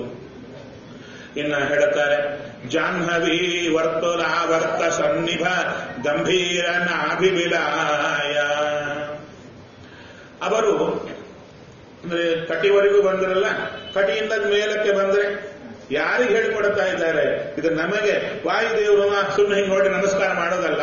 ಒಮ್ಮೆ ಆ ಪಾದ ಮೌಳಿ ಪರ್ಯಂತಂ ಗುರುಣಾಮ ಅಕೃತಿಂ ಸ್ಮರೇತ್ ಅಂದ್ರು. ಯಾರು? ಗುರು ವಾಯುದೇವರೇ, ಪರಮ ಗುರುಗಳವರು. ಹೌದು ತಾನೆ? ವಾಯುದೇವರನ್ನ ಈ ತರ ನೆನೆದಿದ್ದೀರಾ ಅಂತ ಕೇಳಿದ್ರು. ಇಲ್ಲ ಅಂತ ಉತ್ತರ ಹೇಳಿಕೊಡ್ತಾ ಇದ್ದಾರೆ ವ್ಯಾಸರಾಜರು. ಹಾಗಾದರೆ ಅವರ ಹೊಕ್ಕಳು ಹೇಗಿದೆ ಅದನ್ನು ಹೇಳ್ತಾ ಇದ್ದಾರೆ. ಜಾಹ್ನವಿ ವರ್ತುಲ ಆವರ್ತ ಸನ್ನಿಭ ಗಂಭೀರ ನಾಭಿವಿಲಾಯ. ಅವರ ಹೊಕ್ಕಳು ಹೇಗಿತ್ತು ಅಂದ್ರೆ, ಜಾಹ್ನವಿ ಗಂಗಾ ಅಲ್ಲ, ಗಂಗಾ ಅಂತ ಗಂಗೆಗೆ ಎಷ್ಟು ಹೆಸರು? ತುಂಬಾ ಹೆಸರಿದೆ ಅಲ್ವಾ? ಆದರೆ ನೀವೊಂದು ನೋಡಬಹುದು, ಹರಿದ್ವಾರ ಕೆಳಗಿನಿಂದ ಮೇಲೆವರೆಗೂ ಹೋಗುವ ಕಾಲಕ್ಕೆ ಗಂಗೆಗೆ ಒಂದೊಂದು ಸ್ಥಾನದಲ್ಲಿ ಒಂದೊಂದು ಹೆಸರು ಬರ್ತಾ ಬರುತ್ತೆ. ಕೆಳಗೆ ಹರಿದ್ವಾರದಲ್ಲಿ ಹರಿಯುವಂಥದಕ್ಕೆ ಅಲ್ಲಿ ಗಂಗಾ ಅಂತ ಕರೀತಾರೆ, ಜಾಹ್ನವಿ ಅಂತ ಕರೆಯಲ್ಲ. ಜಾಹ್ನವಿ ಅಂತ ಯಾಕೆ ಹೆಸರು ಬಂತು ಅಂದ್ರೆ, ಜನ್ಹು ಋಷಿಗಳ ಕಿವಿಯಿಂದ ಬಂದವಳು. ಯಾಕೆ ಕಿವಿಯಿಂದಾಗಿ ಬರಬೇಕಾಗಿತ್ತು ಅಂದ್ರೆ, ಜನ್ಹು ಋಷಿಗಳ ಆಶ್ರಮವನ್ನ ಕೊಚ್ಚಿ ಹಾಕಿದ್ಲು ವಿಪರೀತ ವೇಗದಿಂದ. ಎಷ್ಟು ವೇಗದಿಂದ ಅಂದ್ರೆ, ಆ ಅಲಕನಂದ ಬರ್ತಾ ಬರ್ತಾ 3ನೇ ಸ್ಥಾನದಲ್ಲಿ ಜಾಹ್ನವಿ ಅಂತ ಕರೀತಾರಲ್ಲಿ. ಅಂದ್ರೆ ಅಷ್ಟು ಪ್ರವಾಹ ಇರುತ್ತೆ. ಹಾಗೆ ತಕ್ಕಂತೆ ಅಲ್ಲಿ ತುಂಬಾ ಸುಳಿಗಳಿರುತ್ತೆ. ಬಂಡೆಗಳಿಗೆ ಪ್ರವಾಹ ಸಿಕ್ಕಿದಾಗ ಅಲ್ಲೆಲ್ಲ ಸುಳಿಗಳು ಬರುತ್ತೆ. ಎಷ್ಟಿರುತ್ತೆ ಸುಳಿ ಅಂದ್ರೆ ಗಂಭೀರ ಅಂದು. ಅದಕ್ಕೆ ಸುಳಿಯಲ್ಲಿ ಸಿಕ್ಕರೆ ಒಂದು ಸಲ ಸಿಕ್ಕಿದ ಮೇಲೆ ಕೆಳಕ್ಕೆ ಹೋಗಿ ಬರಬೇಕು ಮನುಷ್ಯ. ಸುಳಿಯಲ್ಲಿ ಸಿಕ್ಕಿದರೆ ಅಲ್ಲೇ ತಿರುಗ್ತಾ ಇರಲ್ಲ, ಅದು ತಿರುಗಾಡಿಸ್ತಾ ಬುಡಕ್ಕೆ ಕರ್ಕೊಂಡು ಹೋಗಿ ಮೇಲಕ್ಕೆ ತಂದು ಬಿಡುತ್ತೆ. ಅದಕ್ಕೆ ಬುಡ ಎಷ್ಟರವರೆಗಿದೆ ಅಂತ ಪ್ರಶ್ನೆ. ಈ ವರ್ತುಲ ಅಂದ್ರೆ ಆ ವರ್ತುಲ ಏನದಲ್ಲ, ಆ ಸುಳಿಯ ಎಷ್ಟು ಗಂಭೀರ ಅಂದ್ರೆ ಅರ್ಥ ಗಂಭೀರ ಅಂದ್ರೆ ಗೊತ್ತಿಲ್ಲ ಅಂತ ಅರ್ಥ. ಯಾವುದು ಜಾಹ್ನವಿಯಲ್ಲಿ ಗೊತ್ತಾಗಬಹುದು, ನಮ್ಮ ವಾಯುದೇವರ ನಾಭಿ ಅಲ್ಲಿ ಇಳದರೆ ಬಹಳ ಗಂಭೀರ ಅಂತಾರೆ. ಈ ಶಬ್ದ ಪ್ರಯೋಗವನ್ನ ದೇವರಿಗೆ ಮಾಡುತ್ತಾರೆ. ಗಂಭೀರ ನಾಭಿ ಅಂತ. ಯಾಕೆ? ಆ ನಾಭಿಯಲ್ಲೇ ಇಡೀ ಬ್ರಹ್ಮಾಂಡಗಳೆಲ್ಲ ತುಂಬಿವೆ, ಎಲ್ಲರೂ ಕೂತಿದ್ದಾರೆ. ಎಷ್ಟು ಆಳವೋ ಅದಕ್ಕೆ ಗಂಭೀರ ನಾಭಿ ವಿಲಾಯ ಅಂದ್ರು. ಹಾಗೆ ಇಡೀ ಜಗತ್ತನ್ನ ಬ್ರಹ್ಮಾಂಡದ ಆಕಾರದಲ್ಲಿ ಧಾರಣೆ ಮಾಡಿದವರೇ ನಮ್ಮ ವಾಯುದೇವರು. ಮತ್ತೆ ಅವರ ನಾಭಿಗೆ ಇಳಿದರೆ ನಮ್ಮ ಗತಿ ಏನಾಗಬೇಕು, ಎಲ್ಲೆಲ್ಲಿ ಹೋಗಬೇಕು, ಏನೇನು ನೋಡ್ಬೇಕಾಗುತ್ತೋ, ಯಾವ್ಯಾವ ಲೋಕಗಳಿಗೆ ಹೋಗಬೇಕು. ಆದ್ದರಿಂದ ಗಂಭೀರ ನಾಭಿ ವಿಲಾಯ. ಇನ್ನ ಅವರ ನಾಭಿಯನ್ನ ವರ್ಣನೆ ಮಾಡಿದರು. ಅಯ್ಯ, ನನ್ನ ಸಮಯ ಎಷ್ಟೋದೆ, 8ಕ್ಕೆ ಬಿಡ್ಬೇಕ ಅಲ್ಲ, ಆ ಬಿಡೋದಕ್ಕೆ ತಕ್ಕಂತೆ ನಾನು ಪ್ರಿಪೇರ್ ಆಗ್ಬೇಕಲ್ವಾ, ಎಲ್ಲಿ ಯಾವ್ದು ಮುಟ್ಟೋಣ ಯಾವ್ದು ಬಿಡೋಣ ಅಂತ. ವ್ಯಾಸರಾಜರ ಪಂಕ್ತಿಗಳು ಹೇಗಿರುತ್ತೆ ಅಂದ್ರೆ, ಒಳ್ಳೆ ಸೀರೆ ಶಾಪಿಗೆ ತಗೊಂಡು ಹೋಗಿ ಹೆಣ್ಮಕ್ಳನ್ನ ಕೂಡಿಸಿ ಅವನ 1-2 ಕೊಡಲ್ಲ, ಸರ ಸರ ಸರ ಸರ ಸರ ಅವನು ಮುಂದೆ ಹಾಕ್ಬಿಡ್ತಾನೆ. ಯಾವ್ದು ತಗೋಬೇಕು ಯಾವ್ದು ಬಿಡಬೇಕು ಗೊತ್ತಾಗದೆ ಅವಾಗ ಕನ್ಫ್ಯೂಷನ್ ಶುರುವಾಗುತ್ತೆ ಅವರಿಗೆ. ಅವರ ಮನೆಯನ್ನ ಕೇಳ್ತಾರೆ, ನೀವೇ ಸೆಲೆಕ್ಟ್ ಮಾಡಿದೆ, ಯಾಕಂದ್ರೆ ದಿನಾಗೂ ನೀವೇ ಮಾಡ್ತಾ ಇದೆಯಲ್ಲ, ಎಲ್ಲ ಚೆನ್ನಾಗಿದೆ, ಯಾವ್ದು ಮಾಡಬೇಕು ಅರ್ಥ ಆಗ್ತಾ ಇಲ್ಲ, ನೀವೇ ಯಾವುದೋ ಒಂದು ಮಾಡಿಬಿಡಿ ಅಂತ ಹೇಳ್ತಾರಲ್ವ. ಆ ಥರ ವ್ಯಾಸರಾಜರ ಪಂಕ್ತಿಗಳು ಹೇಗಿರುತ್ತೆ ಅಂದ್ರೆ ಅಷ್ಟು ಚೆನ್ನಾಗಿರುತ್ತೆ. ಯಾವುದು ಹೇಳಬೇಕು ಯಾವುದು ಬಿಡಬೇಕು ನಮ್ಗೆ ಅರ್ಥ ಆಗಲ್ಲ. ಸರಿ, ನೋಡೋಣ. ಇಷ್ಟು ಉದ್ದೇಶ ಏನು? ವ್ಯಾಸರಾಜರ ಪಂಕ್ತಿಯ ಸೌಂದರ್ಯದ ಪರಿಚಯ, ಆಳವಾದ ಭಕ್ತಿಯ ಪರಿಚಯ ಹೇಳುತ್ತಾರೆ. ಅವರ ಎದೆಯನ್ನು ವರ್ಣನೆ ಮಾಡುತ್ತಾರೆ. ವಿವಿಧ ವೀರ ಕಾರ್ತಸ್ವರ ನಿಕಷ ಪಾಷಾಣಾಯಿತ ವಕ್ಷಸ್ಥಳಾಯ ಅಂದ್ರು. ವಾಯುದೇವರ ಆಂಜನೇಯನ ವಕ್ಷಸ್ಥಳ ಹೇಗಿದೆ ಅಂದ್ರೆ, ಎದೆ ಛಾತಿ ಅದು ಈ ಬಂಗಾರ ಒಳ್ಳೆದ ಅಲ್ಲವಾ ಅಂತ ತಿಕ್ಕಲಿಕ್ಕೆ ಏನ್ ಬಳಸ್ತಾರೆ? ಕಲ್ಲು, ಮೆರಗು ಕಲ್ಲು ಅಂತಿರುತ್ತೆ, ಅದು ಗಟ್ಟಿಯೇ ಇರುತ್ತೆ. ಈ ಬಂಗಾರವನ್ನು ತಂದದಕ್ಕೆ ಹಚ್ಚಿ ತಿಕ್ಕಿದಾಗ ಬಂಗಾರ ಒಳ್ಳೆದು ಅಂತ ಹೇಳ್ತಾರೆ, ಕಲ್ಲು ಚೆನ್ನಾಗಿದೆ ಅಂತ ಯಾರು ಹೇಳಲ್ಲ. ನೋಡಿ, ಅಲ್ಲಿ ಕಂಪೇರಿಸನ್ ಎಲ್ಲಿ ಕೂಡ ಈ ಬಂಗಾರ ತಂದು ತಿಕ್ಕದ್ದಕ್ಕೆ ಈ ಕಲ್ಲು ಶ್ರೇಷ್ಠ ಅಂತ ಯಾರು ಹೇಳಿಲ್ಲ. ಕಲ್ಲು ಮೊದಲೇ ಶ್ರೇಷ್ಠ. ಅದಕ್ಕೆ ತಕ್ಕಂತ ಬಂಗಾರ ತಿಕ್ಕಿದಾಗ ಅದು ನೋಡಿದ್ರೆ ಆ ಸರಿಯಾಗಿದ್ರೆ ಬಂಗಾರ ಶ್ರೇಷ್ಠ ಅಂತ ಡಿಕ್ಲರೇಷನ್ ಬರುತ್ತೆ. ಹಾಗೆ ವಾಯುದೇವರ ಎದೆ ಹೇಗಿದೆ ಅಂದ್ರೆ ವಿವಿಧ ವೀರರಂತೆ. ಯಾರು ವಿವಿಧ ವೀರರು ಅಂದ್ರೆ ಹೇಳ್ತಾ ಇದ್ದಾರೆ, ವಿ ಅಂತ ಒಂದಕ್ಷರ ದೇವರನ್ನ ಹೇಳುತ್ತೆ. ಅವ್ರು ಬಿಟ್ರೆ ಪಕ್ಷಿ ಗರುಡ ಅಂದ್ರೆ ವಿವಿಧ ವೀರರು ಅಂದ್ರೆ ಗರುಡಾದಿ ವೀರರು ಅಂದ್ರೆ ವಾಯುದೇವರಕ್ಕಿಂತ ಕೆಳಗೆ ಬರತಕ್ಕಂಥ ಜೀವರಾಶಿಗಳಲ್ಲಿ ಯಾರಿದ್ದಾರೆ ಅವರನ್ನ ವೀರರು ಅಂತ ಕರೀತಾರೆ. ಜೀವರಾಶಿಗಳು 2 ಬಂದರು, ದೇವತೆಗಳು ಬಂದರು, ದೈತ್ಯರು ಬಂದರು. ಮತ್ತೆ ದೈತ್ಯರನ್ನು ವೀರರು ಅಂತ ಕರೀತಾರ ಅಂದ್ರೆ ಸಹಜ ವೀರರು ದೇವತೆಗಳೇ, ಸಹಜ ಬಲ ದೇವತೆಗಳಿಗೆ ಮಾತ್ರ. ದೈತ್ಯರಿಗೆ ಕೇವಲ ವರಬಲದಿಂದ ಬರತಕ್ಕಂಥ ಬಲ ಅಷ್ಟೇ ಹೊರತು ಅವರಲ್ಲಿ ಸಹಜವಾದ ಬಲ ಇಲ್ಲ. ಅದಕ್ಕೆ ವಿವಿಧ ವೀರ. ಆ ವಿವಿಧ ವೀರರೇ ಬಂಗಾರವಂತೆ, ವೀರರೆಲ್ಲ ಬಂಗಾರ. ಅವರಿಗೆ ಸರ್ಟಿಫಿಕೇಟ್ ಹೇಗಪ್ಪ ಅಂದ್ರೆ ಅವರಿಗೆ ಹೇಳೋದು ಏನಂತ, ವಾಯುದೇವರ ಎದೆಗೆ ಹೋಗಿ ಒಮ್ಮೆ ಬಡಕೊಂಡು ನಿಲ್ಲಿ. ನೋಡಿ, ವಾಯುದೇವರು ನಿಮ್ಮನ್ನ ಬಡದರೆ ತಮ್ಮ ಎದೆಯಿಂದ, ಈ ಫೈಟಿಂಗ್ ಅಲ್ಲಿ ಇರುತ್ತೆ ನೋಡಿ, ಯುದ್ಧ ಮಾಡೋ ಕಾಲಕ್ಕೆ ಎದೆಯಿಂದ ಬಡಿತಾರೆ. ಎದೆಯಿಂದ ಬಡಿದ್ರೆ ಆಚರಣೆ ಬೀಳುತ್ತಾರೆ. ಇಲ್ಲಿ ಇಬ್ಬರು ಇದ್ದಾರೆ, ವಾಯುದೇವರು ಮಿಕ್ಕವರು ಯಾರು ಎಲ್ಲರೂ ಸೇರಿದ್ದಾರೆ. ಅಲ್ಲಿ ಇಷ್ಟು ಇಟ್ಟದೇನು, ವಾಯುದೇವರು ನಿಮ್ಮನ್ನ ಬಡಿಬೇಕು ಅಂತ ನಾವು ಹೇಳ್ತಾ ಇಲ್ಲ. ವಾಯುದೇವರು ಹಾಗೆ ಇರ್ತಾರೆ. ಬಂಗಾರ ತಿಕ್ಕುವ ಕಾಲಕ್ಕೆ ಕಲ್ಲಲ್ಲೇ ಇರುತ್ತೆ, ಬಂಗಾರವೇ ಕಲ್ಲಿನ ಮೇಲೆ ಬಂದು ತಿಕ್ಕುತ್ತೀವಿ ಹೋಗ್ತಾನೆ. ಅದೇ ತರ ವಾಯುದೇವರು ನಿಂತಿರ್ತಾರೆ. ವಾಯುದೇವರ ಎದೆಗೆ ಯಾರು ನೀವೇ ಬಡ್ಕೋಬೇಕು. ನಿಮ್ಮ ಎಷ್ಟು ಸ್ಟ್ರೆಂತ್ ಇದೆಯೋ ಅಷ್ಟು ಸ್ಟ್ರೆಂತ್ ಇಂದ ವಾಯುದೇವರ ಎದೆಗೆ ಕಟ್ಟನ ಮಾಡಿ ನಿಲ್ಲಲಿಕ್ಕಾದರೆ ನೀನು ವೀರ, ಇಲ್ಲದಿದ್ರೆ ಗೆಟ್ ಲಾಸ್ಟ್. ಅವಾಗಂದ್ರು ಅದು ಬಹಳ ಕಷ್ಟ.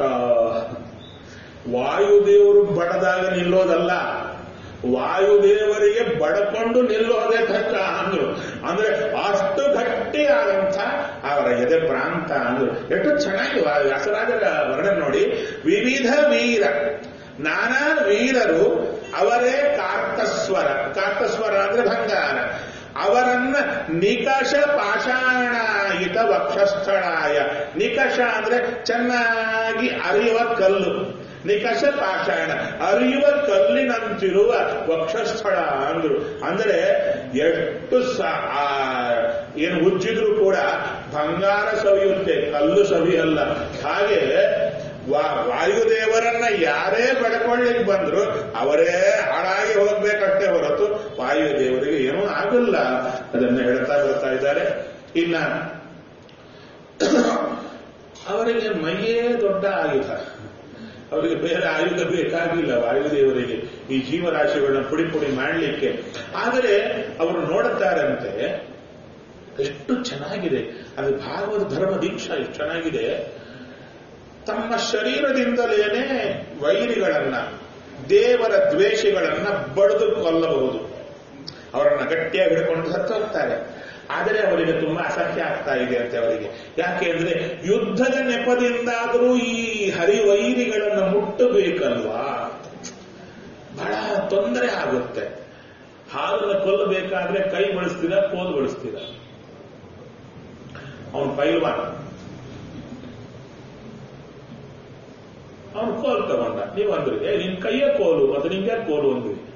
ಅವನಂದ ಅದು ಹಾವು, ಅದಕ್ಕೆ ಕೋಲು ಬೇಕು, ಕೈಯಿಂದ ಬರಬಾರದು. ಅದಕ್ಕೆ ಹರಿವೈರಿಗಳನ್ನ ಧ್ವಂಸ ಮಾಡಬೇಕಾದರೆ ಅವರನ್ನ ನೋಡೋದೇ ಅವರಿಗೆ ಅಸಖ್ಯ.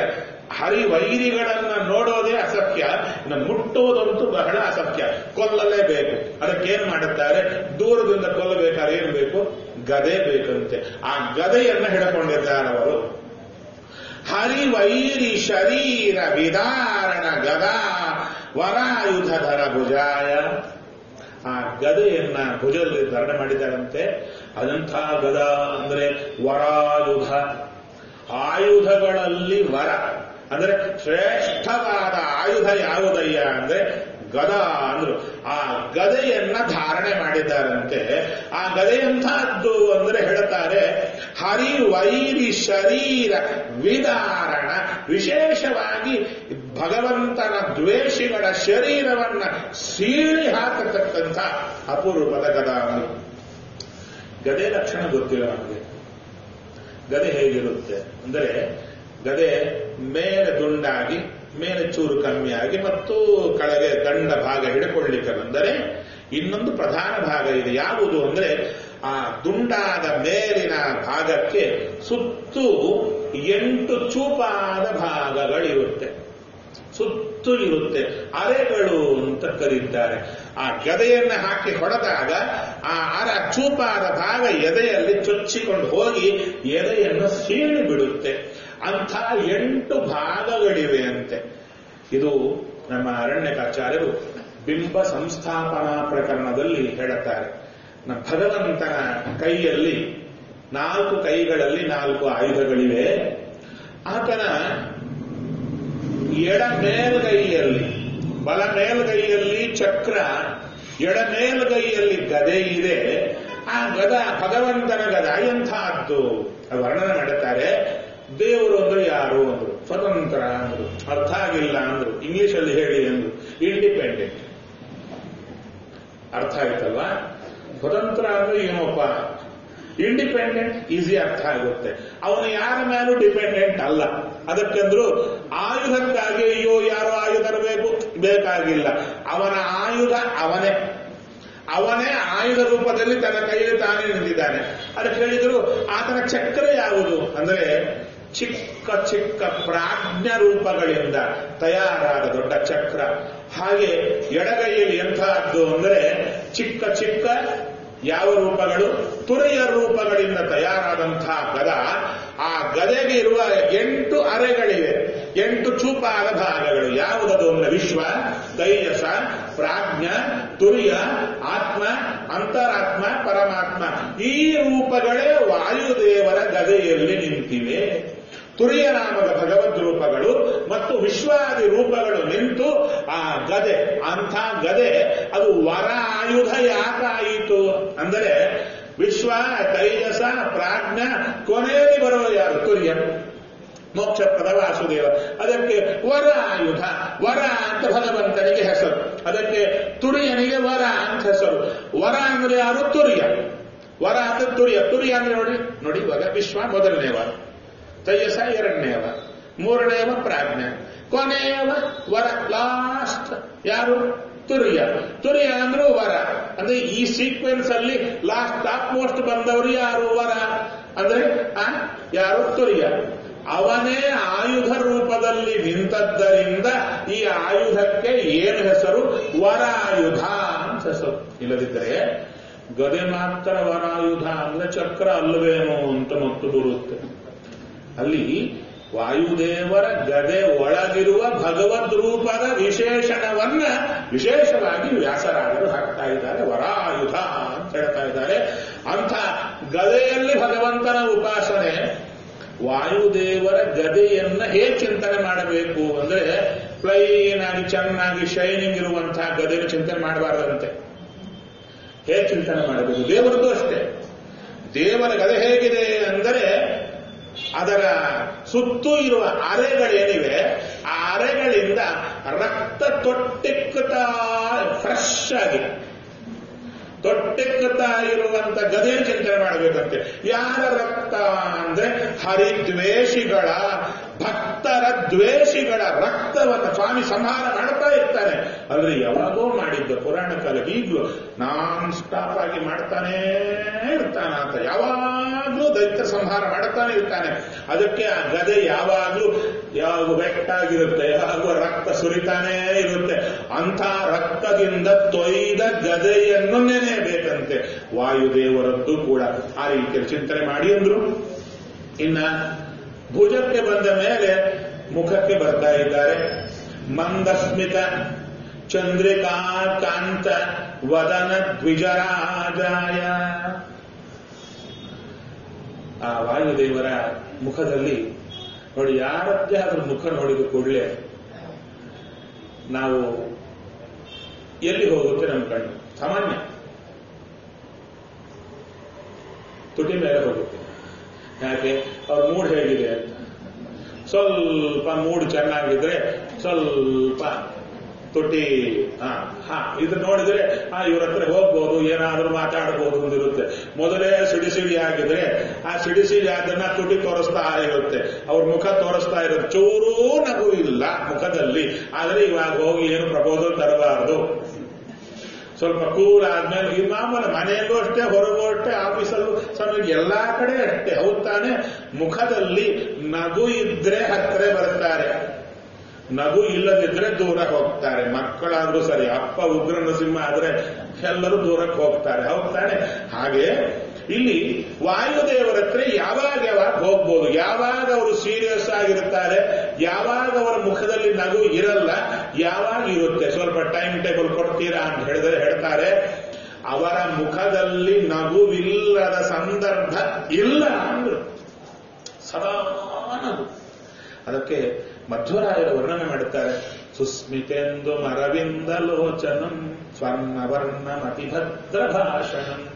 ಮಧ್ವರಾಯರು ಹೇಗಿದ್ರಪ್ಪ ಅಂದ್ರೆ ಬಂಗಾರದ ಮುದ್ದೆ, ಅದು ಕೈಕಾಲು ಕೊಟ್ಟು ಜೀವ ಬಂದ್ರೆ ಹೇಗಿರ್ಬೇಕು ಅಷ್ಟು ಗೋಲ್ಡನ್ ಕಲರ್, ಪಿಚ್ ಗೋಲ್ಡ್ ಇರುತ್ತಲ್ಲ ಅಂಥ ಗೋಲ್ಡನ್ ಕಲರ್ ಚೆನ್ನಾಗಿ ಹೇಗಿದ್ದಾರಪ್ಪ. ಗೋಲ್ಡ್ ಕಲರ್ ಸರಿ, ಬಂಗಾರದ್ದೇ ಪ್ರತಿಮಾ, ಅದ ಅಚ್ಚ ಹಾಕಿದ್ದಾರೆ, ನೋಡ್ಲಿಕ್ಕೆ ಆಗಲ್ಲ.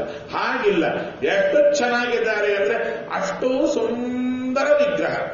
ಒಮ್ಮೆ ಮಧ್ವರಾಯರನ್ನ ನೋಡ್ಲಿಕ್ಕೆ ಬಂದ್ರೆ ಹಾಗೇ ನೋಡ್ತಾ ಇರ್ಬೇಕಂತೆ, ಅಷ್ಟು ಚೆನ್ನಾಗಿದ್ರಂತೆ.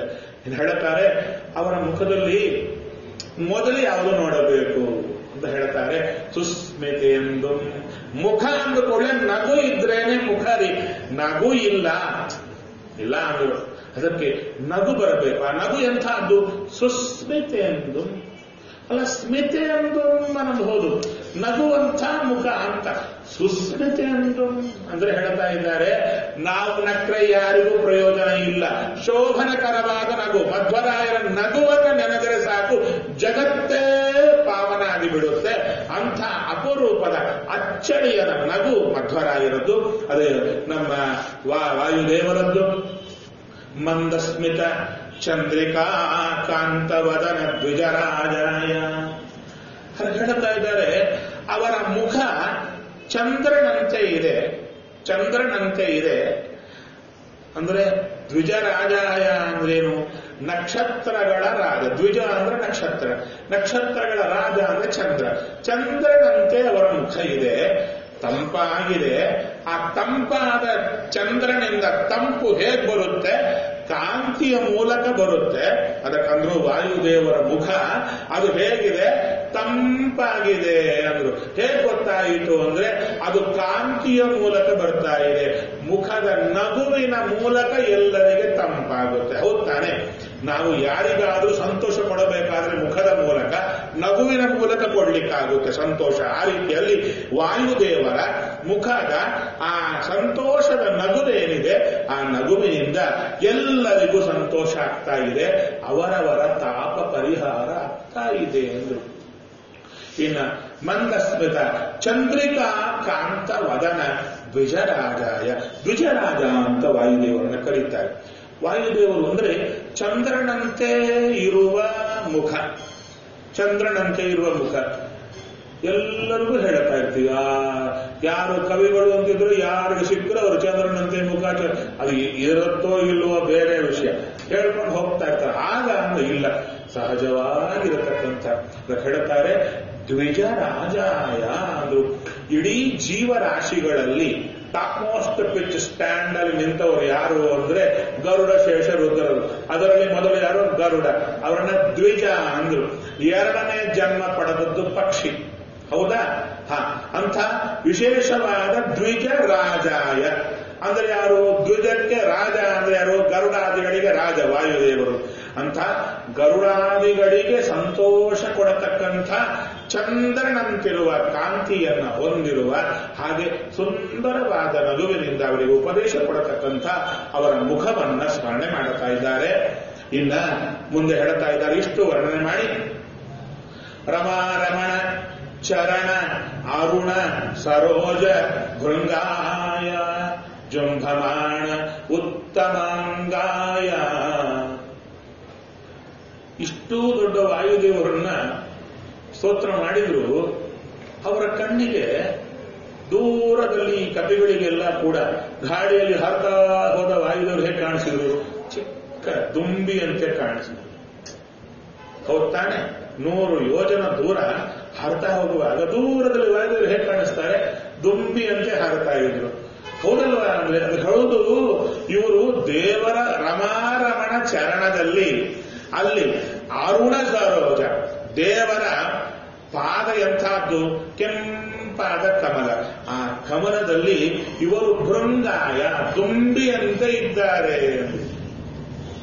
ಅವಾಗ ಹೇಳ್ತಾರೆ, ದುಂಬಿ ಹಾರುವಾಗ ನೋಡಿದ್ರ? ನಮ್ ಬೇರೆ ಕೆಲಸ ಇಲ್ಲೇನ್ರಿ, ಯಾವ್ಯಾವ ಹಾರ್ತಾ ನೋಡಿದ್ರ? ಯಾಕಂದ್ರು ದುಂಬಿ ಹಾರುವಾಗ ಅದರ ಮುಖ ಇರುತ್ತಲ್ಲ, ಮುಖವನ್ನ ಎತ್ತಿ ಎತ್ತಿ ಎತ್ತಿ ಹಾರತ್ತಂತೆ. ಹಾರುವ ಕಾಲಕ್ಕೆ ಚೂಡು ಕೆಳಕ್ಕೆ ನೋಡುತ್ತಂತೆ. ಯಾವ ಹೂ ಚೆನ್ನಾಗಿದೆ, ಯಾವ ಹೂ ಚೆನ್ನಾಗಿದೆ ಅಂತ ನೋಡುತ್ತಂತೆ. ನೋಡಿ ಚೆನ್ನಾಗಿಲ್ಲ ಅಂದ್ರೆ ತಲೆ ಎತ್ತಿ ಹೋಗ್ತಾ ಇರುತ್ತೆ, ಮತ್ತು ತಲೆಯನ್ನು ಮತ್ತೆ ಎತ್ತಿ ಎತ್ತಿ ಹಾರತಾ ಇರೋದೇ ದುಂಬಿ, ತಲೆಯನ್ನ ಎತ್ತಿ. ಹಾಗೆ ಇಲ್ಲಿ ಹೋಲಿಸ್ತಾರೆ. ಜುಂಭಮಾಣ ಉತ್ತಮಾಂಗಾಯ, ತಲೆ ಇವರದು ಹಾರೇ ಇರುತ್ತೆ, ಯಾವಾಗೂ ಎತ್ತೇ ಇರುತ್ತಂತೆ. ಅದೊಂದ್ರು ವಾಯುದೇವರು ಪ್ರತಿಯೊಂದು ತತ್ವಗಳನ್ನ, ಜೀವರಾಶಿಗಳನ್ನು ನೋಡ್ತಾ ನೋಡ್ತಾ ನೋಡ್ತಾ ಬರ್ತಾರೆ. ಅವರು ಅಲ್ಲ ನೋಡ್ಲಿಕ್ಕೆ ಏನಿದೆ ಗೊತ್ತದಲ್ಲ ಅವರಿಗೆ, ದೇವರೇ ದೊಡ್ಡವರು, ಮಿಕ್ಕವರೆಲ್ಲ ಇಲ್ಲ ಅಂತ ಗೊತ್ತಲ್ಲ, ಮತ್ತು ನೋಡೋದೇನು ಅಲ್ಲ. ಮತ್ತ ಪ್ರತಿಯೊಬ್ಬರಲ್ಲಿ ನೋಡುತ್ತಾರಂತೆ. ನೋಡ್ಲಿಕ್ಕೆ ಕಾರಣ ಎಲ್ಲರೂ ದೇವರಿದ್ದಾರೆ, ಆದ್ದರಿಂದ ಎಲ್ಲರಿಗೂ ದೇವರಿದ್ದಾರೆ. ಆದ್ದರಿಂದ ಆ ದೇವರನ್ನು ನೋಡ್ತಾರಂತೆ, ಆನಂದ ಪಡ್ತಾರಂತೆ. ದೇವರಲ್ಲದೆ ಮಿಕ್ಕವರು ಕಾಣಿಸ್ತಾರಲ್ಲ, ಅವ್ರ ಅವಗುಣ ಕಾಣಿಸಿದಾಗ ಅಪ್ಪ ಅಂತ ತಲೆ ಎತ್ತಾರಂತೆ. ಮತ್ತು ಎಲ್ಲರಲ್ಲಿ ಇನ್ನೊಬ್ಬರಲ್ಲಿ ದೇವರು ಕಾಣಿಸ್ತಾರೆ, ಅಲ್ಲಿ ತಲೆ ತಗ್ಗಿಸ್ತಾರಂತೆ, ದೇವರು ನೋಡ್ತಾರಂತೆ. ಮತ್ತ ನಾವು ಕಾಣಿಸ್ತೀವಿ, ಅವಾಗ ತಲೆ ಎತ್ತಿ ಹೋಗ್ತಾ. ಈ ತರ ದೋಷಕ್ಕೆ ಸಿಗದ ದೇವರಿಗೆ ತಲೆಬಾಗುವ ಆ ಅಪರೂಪದ ವ್ಯಕ್ತಿತ್ವವನ್ನ ವ್ಯಾಸರಾಜರು ವರ್ಣನೆ ಮಾಡ್ತಾ ಇದ್ದಾರೆ. ಇನ್ನ 2:30 ಗಂಟೆ ಬೇಕು ನನಗೆ. ಪೂರ್ತಿ ಮಾಡಲಿಕ್ಕೆ ತುಂಬಾ ಇದೆ ವಿಶೇಷವಾಗಿರತಕ್ಕಂಥ ಇನ್ನ ಮುಂದೆ ಹೇಳ್ತಾ ಬರ್ತಾರೆ. ಅದರಲ್ಲಿ ಒಂದೊಂದು ಮಾತನ್ನ ಹೇಳಲಿಕ್ಕೆ ನೋಡುತ್ತೇನೆ, ಸಮಯ ಇಲ್ಲ, ಅದಕ್ಕೆ ಹೇಳ್ತಾ ಬರ್ತಾರೆ. ಅವರು ಪ್ರಳಯ ಕಾಲದಲ್ಲೂ ಕೂಡ ಅವರಿಗೆ ವಿಜ್ಞಾನ ತಿರೋವಿಧಾನ ಇಲ್ಲ ಅಂತ ಹೇಳ್ತಾರೆ. ಇನ್ನ ಕೆಲವನ್ನೆಲ್ಲ ವಿಶೇಷವಾಗಿ ಹೇಳ್ತಾ ಬರ್ತಾ ಇದ್ದಾರೆ. ಇಲ್ಲಿ ಹೇಳ್ತಾರೆ, ಸುಪ್ತಿಯಾದವು ಜೀವಂ ಸ್ವಾಂತರ್ನಿವೇಶ್ಯ ಭಗವತ್ ಪ್ರವಿಷ್ಟಾಯ. ರಹಸ್ಯ ವಿಷಯಗಳನ್ನೆಲ್ಲ ಹೇಳ್ತಾ ಬರ್ತಾರೆ. ನೀವು ಸ್ವಲ್ಪ ಕೂಡ್ತೀವಿ ಅಂದ್ರೆ ಏನೋ ಚೂರು ಮುಟ್ಲಿಕ್ಕೆ ನೋಡಬಹುದಪ್ಪ, ಕೂಡಲ್ವಾ? ಸ್ವಲ್ಪ ಹೊತ್ತು ಕೂಡಬಹುದಾ? ಅಲ್ಲ, ಅರ್ಚಕರಿಗೆ ಪಾಪ ಬೆಳಿಗ್ಗೆಲ್ಲ ಕೂತಿರ್ತಾರೆ, ಆಚಾರ ಹೋಗಬಾರ್ದು, ಅದಕ್ಕೆ ಅರ್ಚಕ ಪರ್ಮಿಷನ್ ಕೊಟ್ಟರೆ ಒಂದು 5 ನಿಮಿಷ ತಗೊಳ್ತೇವೆ, ಸರಿ ಅಂತ ಹೇಳಿದರೆ ಸರಿ. ಇನ್ನ ಮುಂದೆ ಹೇಳ್ತಾ ಇದ್ದಾರೆ, ರುಜುಪುಂಗವಾಯ ಅಂತ ಹೇಳಿ, ಈಶಾದನ್ಯತ್ರ ಸರ್ವತ್ರ ಆಲೋಚನೆ ಸರ್ವ ವಿಷಯೇನ ಈಶೇತು ಅಸಾರ್ವತ್ರಿಕೇನ ಅನಾದಿನಿತ್ಯೇನ ಆಮುಕ್ತಿಕ್ರಮೇಣ ವರ್ಧಮಾನೇನ ತಥೋ ವ್ಯಯೇನ ಸದಾ ಪೂರ್ಣೇನ ವೇದೋಕ್ತ ಅಧಿಕ ವಿಷಯೇಣ ವೇದ ಸಂವಾದಿನ ಮಹಾಜ್ಞಾನೇನ ಶತ ಜನ್ಮ ಪೂರ್ಣ ಮುದಿತ ಅಪರೋಕ್ಷ ಜ್ಞಾನೇನ ಪ್ರತಿಭಾಷ ಅತಿಶಯೇನ ಚ ಯುಕ್ತಾಯ. ದೊಡ್ಡ ಪಂಕ್ತಿ ಹಾಕಿರ್ತಾರೆ. ಎಂಥದ್ದು ಅಂದ್ರೆ ಇವರ ಜ್ಞಾನ ಎಂಥದ್ದು ಅಂದ್ರೆ ಈಶಾತ್ ಅನ್ಯತ್ರ ಸರ್ವತ್ರ, ಭಗವಂತನ ಬಿಟ್ಟು ಬೇರೆ ಕಡೆ ಸರ್ವತ್ರ ಆಲೋಚನೆ ಸರ್ವ ವಿಷಯ. ಲಕ್ಷ್ಮೀದೇವಿದು ಆಲೋಚನೆ ಇಲ್ಲದೇನೆ ಇವರಿಗೆ ಆಲೋಚನೆ ಮಾಡಿಕೊಳ್ಳೆ ಈಶಾದ್ ಅನ್ಯತ್ರ ಎಲ್ಲ ಬರುತ್ತೆ, ಎಲ್ಲಾ ಜ್ಞಾನ ಅವರಿಗಿದೆ. ಆದರೆ ಈಶೇತು ಭಗವಂತನ ದೇವರ ಜ್ಞಾನ ಹೇಗಿದೆ? ಅಸಾರ್ವತ್ರಿಕೇನ ಪೂರ್ಣ ಭಗವಂತನ ಜ್ಞಾನವಿಲ್ಲ ಇವರಿಗೆ. ಅಷ್ಟೇ ಅಲ್ಲ, ಇನ್ನು ಹೇಳ್ತಾ ಇದ್ದಾರೆ, ಅನಾದಿ ನಿತ್ಯವಾದ ಜ್ಞಾನ ಇವರದ್ದು.